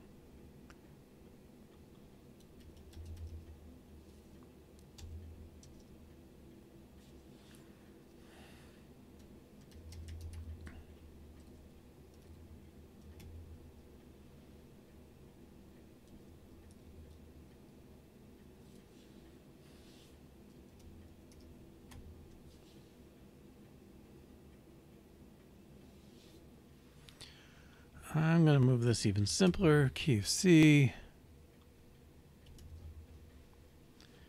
I think it will default okay. Let's see. All right. I think it's good enough to run. It's not going to work. Oops. Input. This should be right. Okay.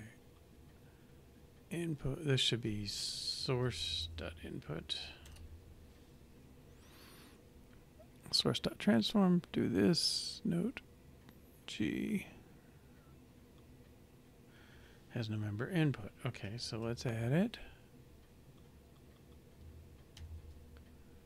FileSource needs to know its input.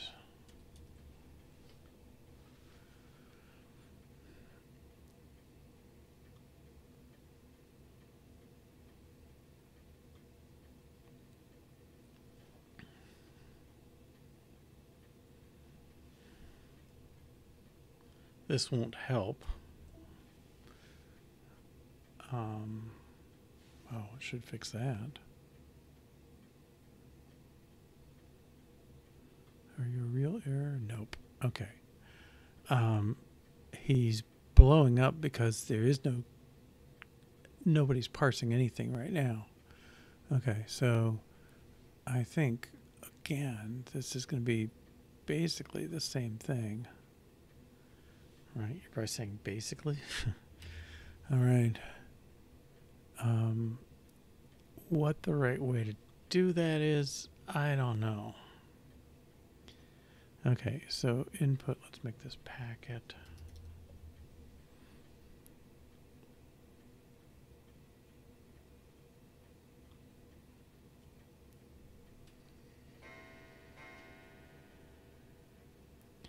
Okay, and I got one more thing for my to-do.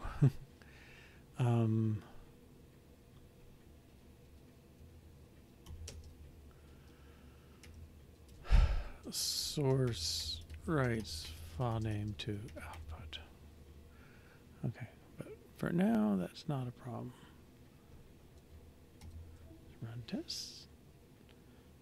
Should pass now. Okay, it really is an unexpected failure. Okay.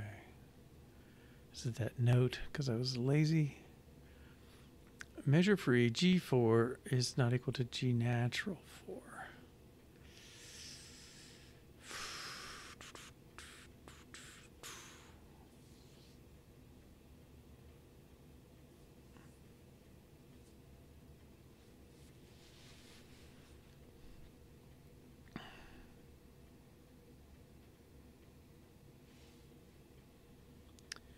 Okay, my note, I'm going to have to get it fancier. Note key. Where's note? Accidental is natural. Key is fine. Okay, so note G. Accidentals. No, I'm in the wrong thing. Note G. Accidental colon. Yeah.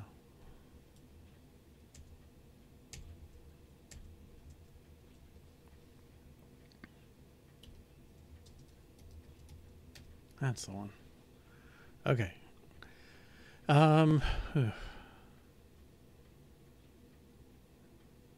What's the matter?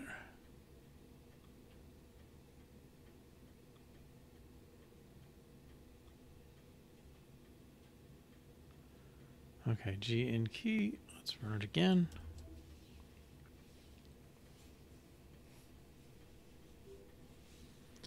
Okay, so now our transform parses its input.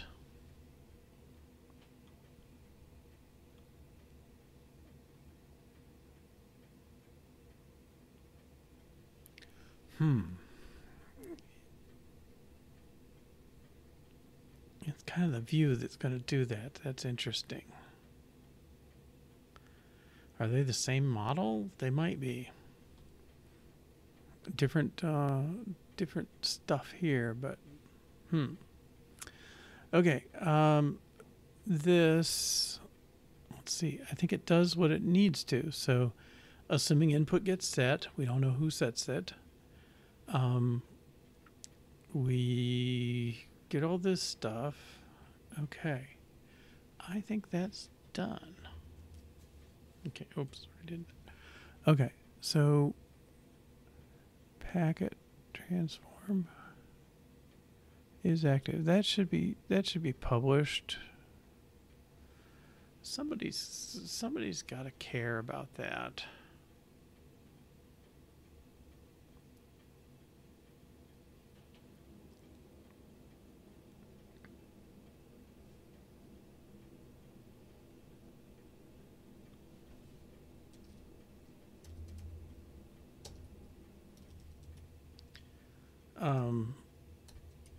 Publishes is active and input.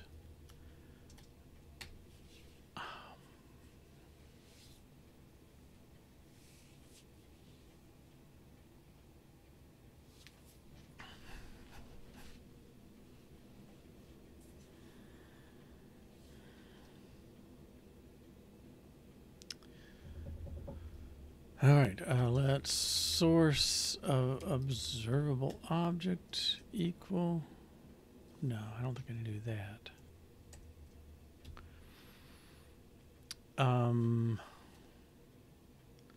Somehow I want to.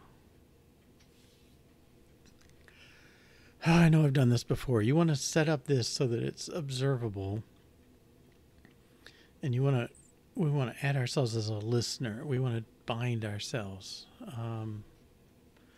Swift demonstrate binding.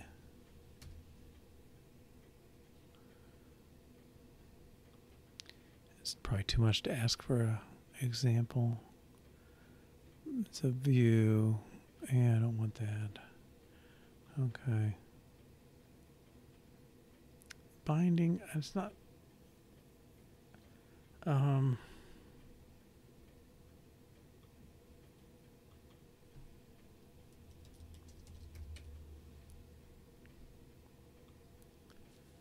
Yeah, this is probably it. Yeah, that's true.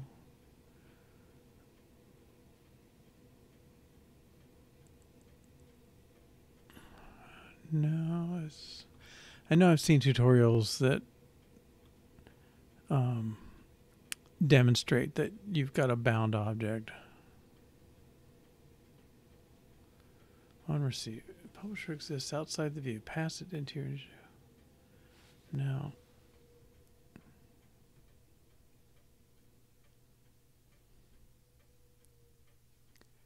Okay, let's try Swift test observable object.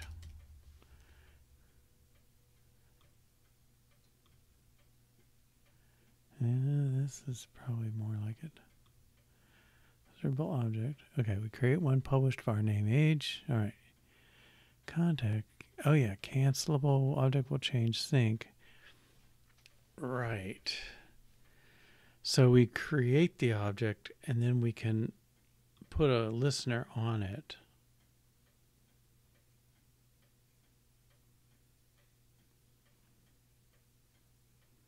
We get a will change. Okay. We'll adapt this. I think this will work.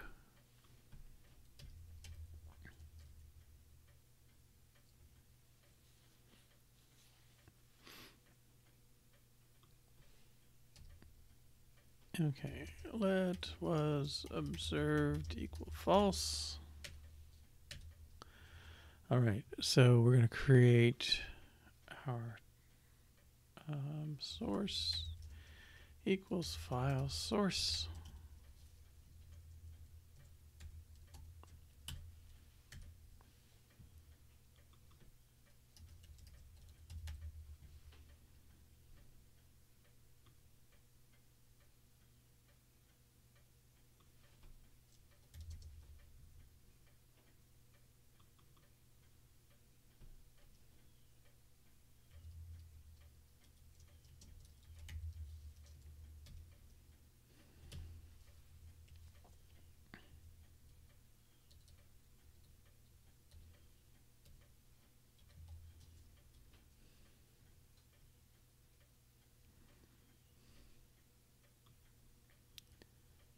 Okay, he's not observable, so he's,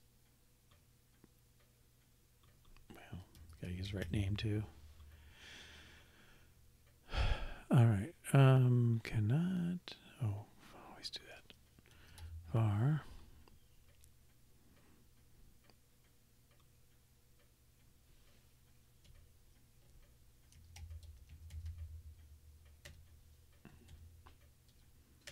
Okay, now if we say source dot is active equals true.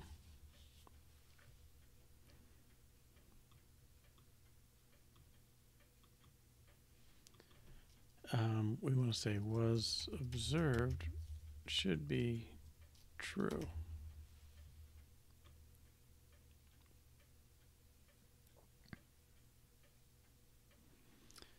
And I guess I'm going to do a two-step one here. Very rare for me. All right. Let's set was observed back to false.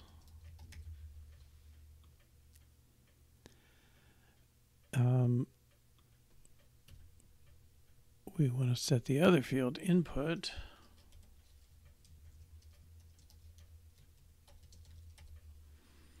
Text should be set to true. Let's move this down.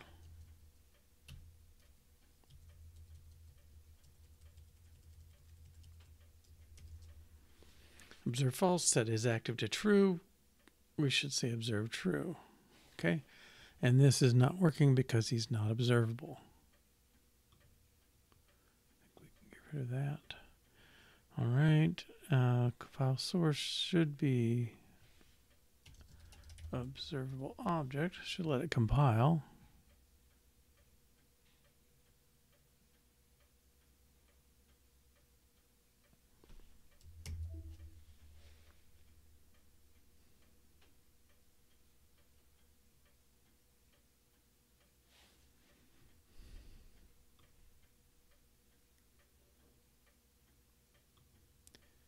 Okay.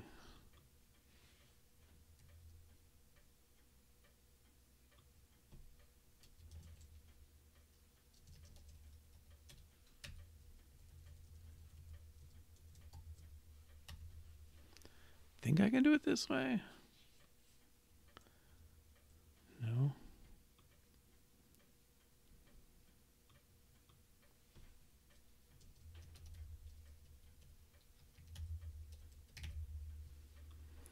Okay. It's a little redundant, but I think it's the safest. Okay. This should pass if I understand how observable works correctly. Possibly fails. Okay.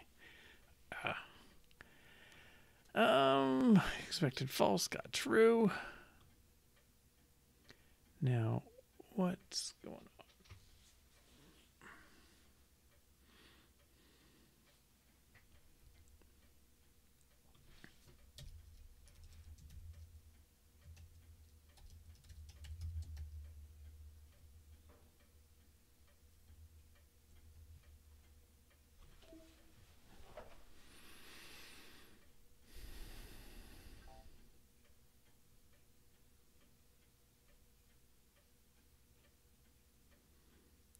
It was observed.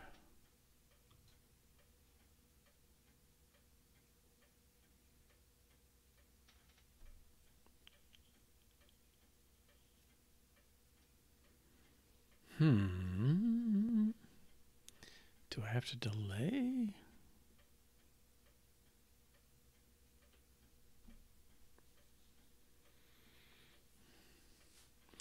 I thought it notified before changing the object so that it would call all these people, set that variable back to true. Let's make sure this is...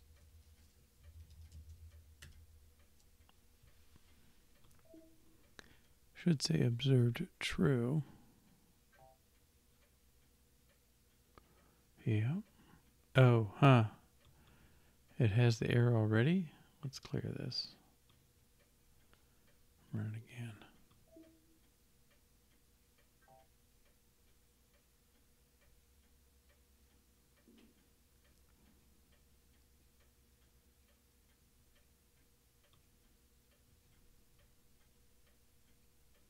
Right, okay, we're gonna have to...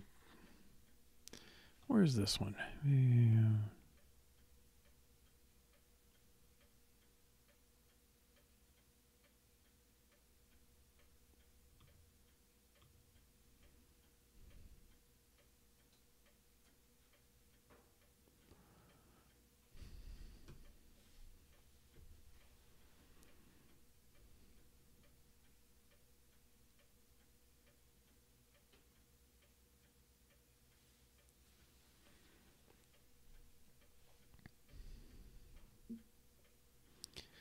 Yeah, it really is about compiling. Okay, alarm picker model dot sync receive value.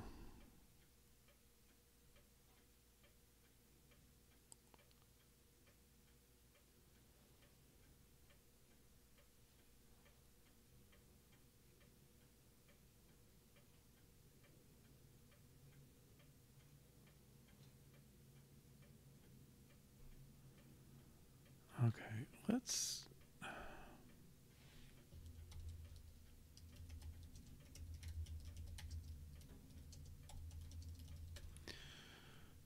I'm not so happy with that one.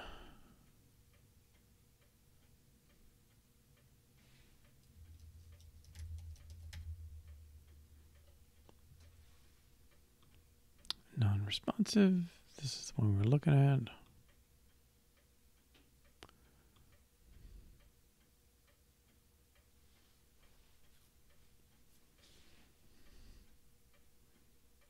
Yeah, it is async in this case.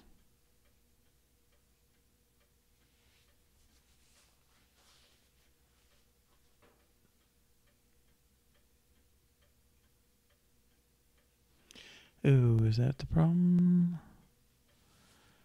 Store subscriber terms set any cancelable?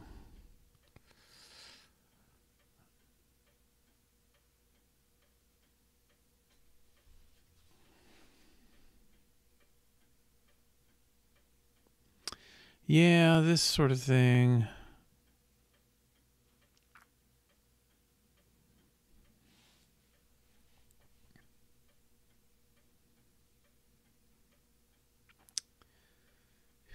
This set into cancelable thing, though, I have had to do that before.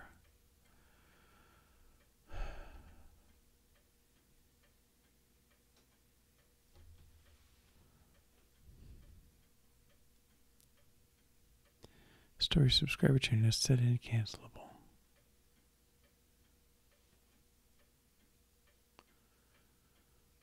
Well, I stored it in a cancelable. Yeah, I don't think that's...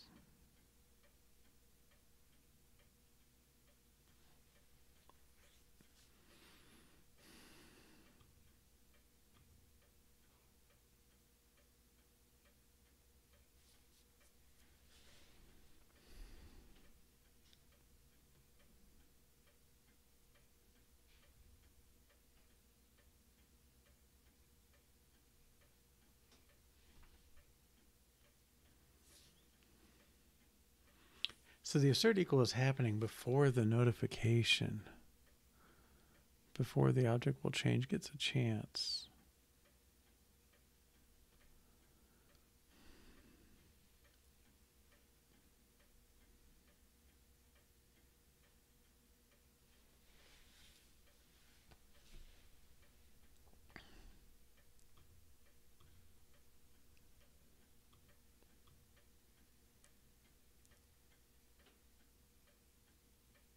That's the same one.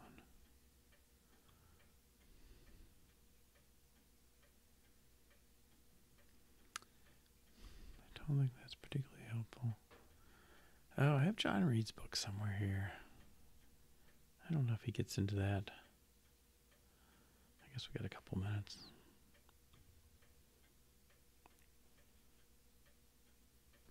Let me peek off screen.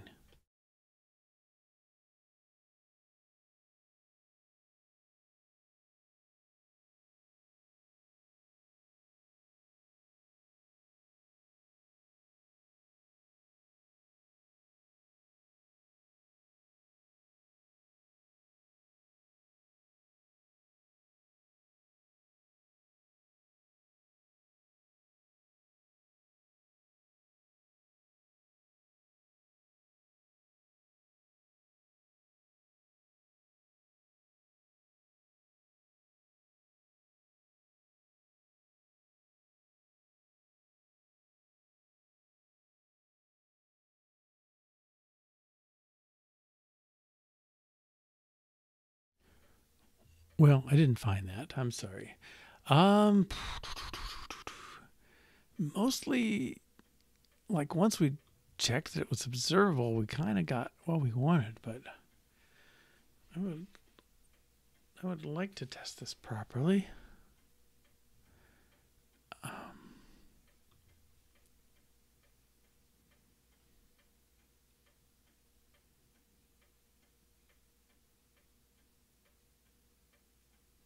Test that won't compile if alarm is not published. Yes. Well, source.object will change.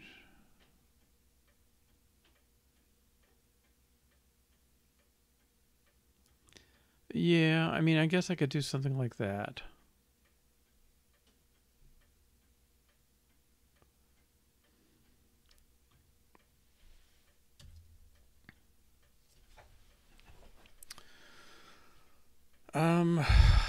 Source dot dollar is active.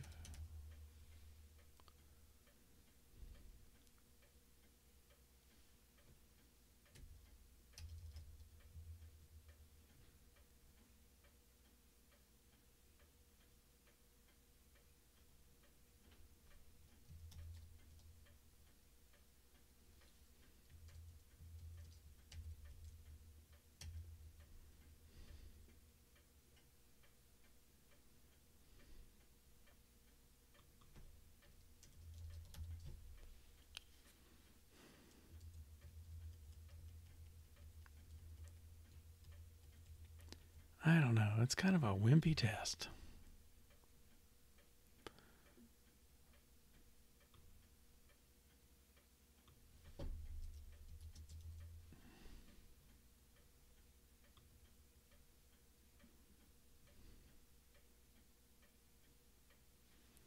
Okay, it did break.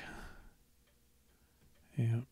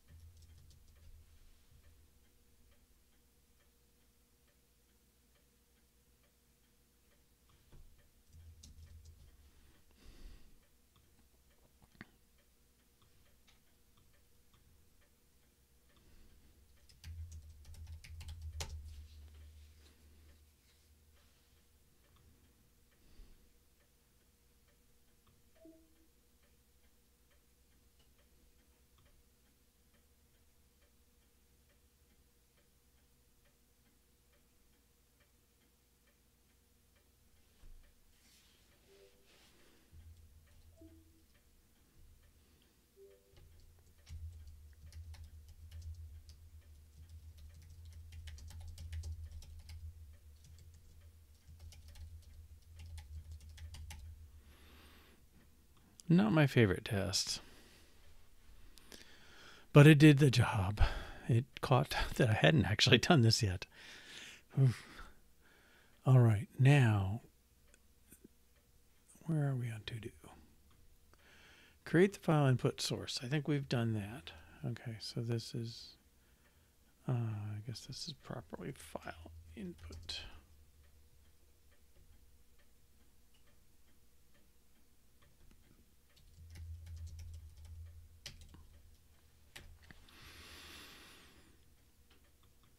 Source should write the file name to the output. Okay. I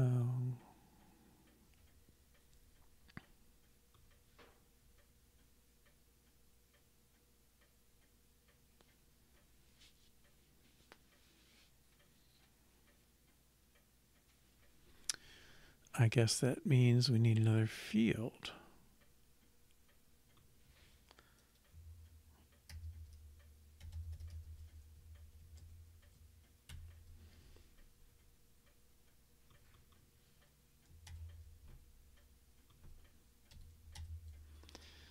I'd like to say we need a file name.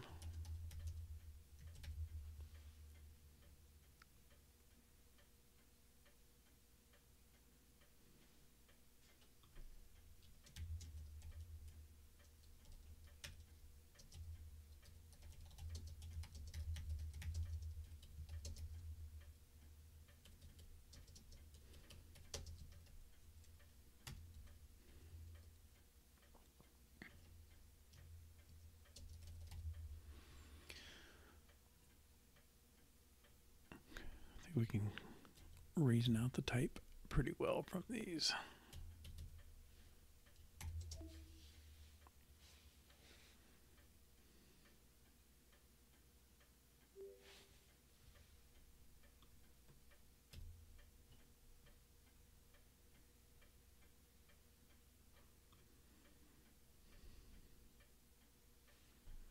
How about parses tunes and writes?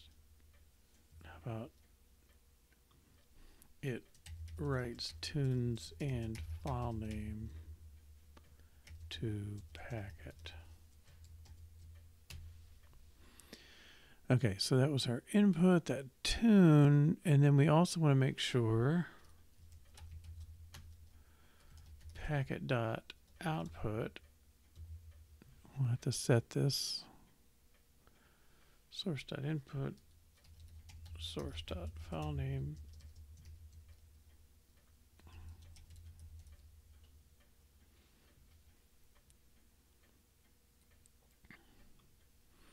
We'd like it to say file, input file. Yeah. whatever.text, new line. Okay, this will fail clearly.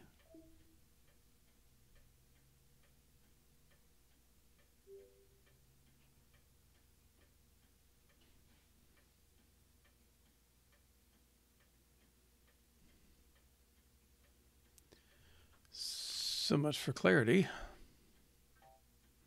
That's better. I don't know, Xcode, man. You're letting me down sometimes here. You're supposed to run all those tests. Okay, nothing was not equal to that. Okay. So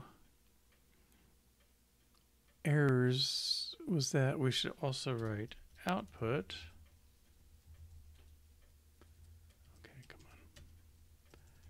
Packet tunes.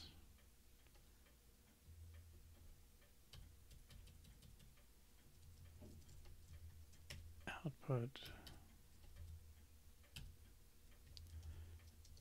should be input file : /filename.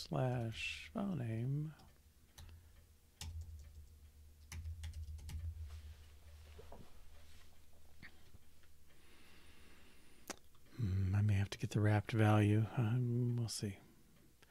It's hard to know. So much of it does automatically. Yeah. Expected separator. Oh yeah, my fault.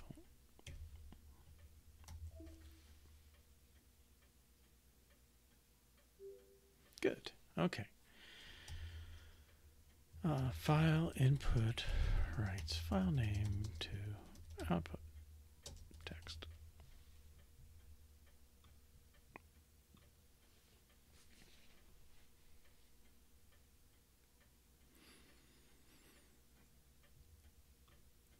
Source writes file name. Yes, that's one of these nice touches we're trying to do.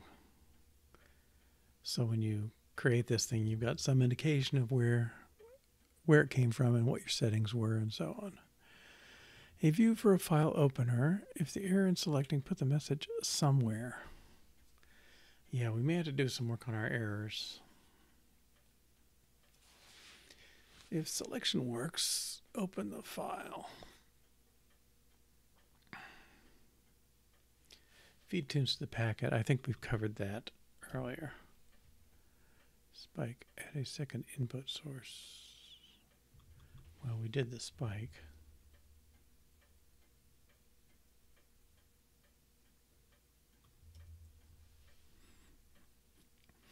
Okay, create a view.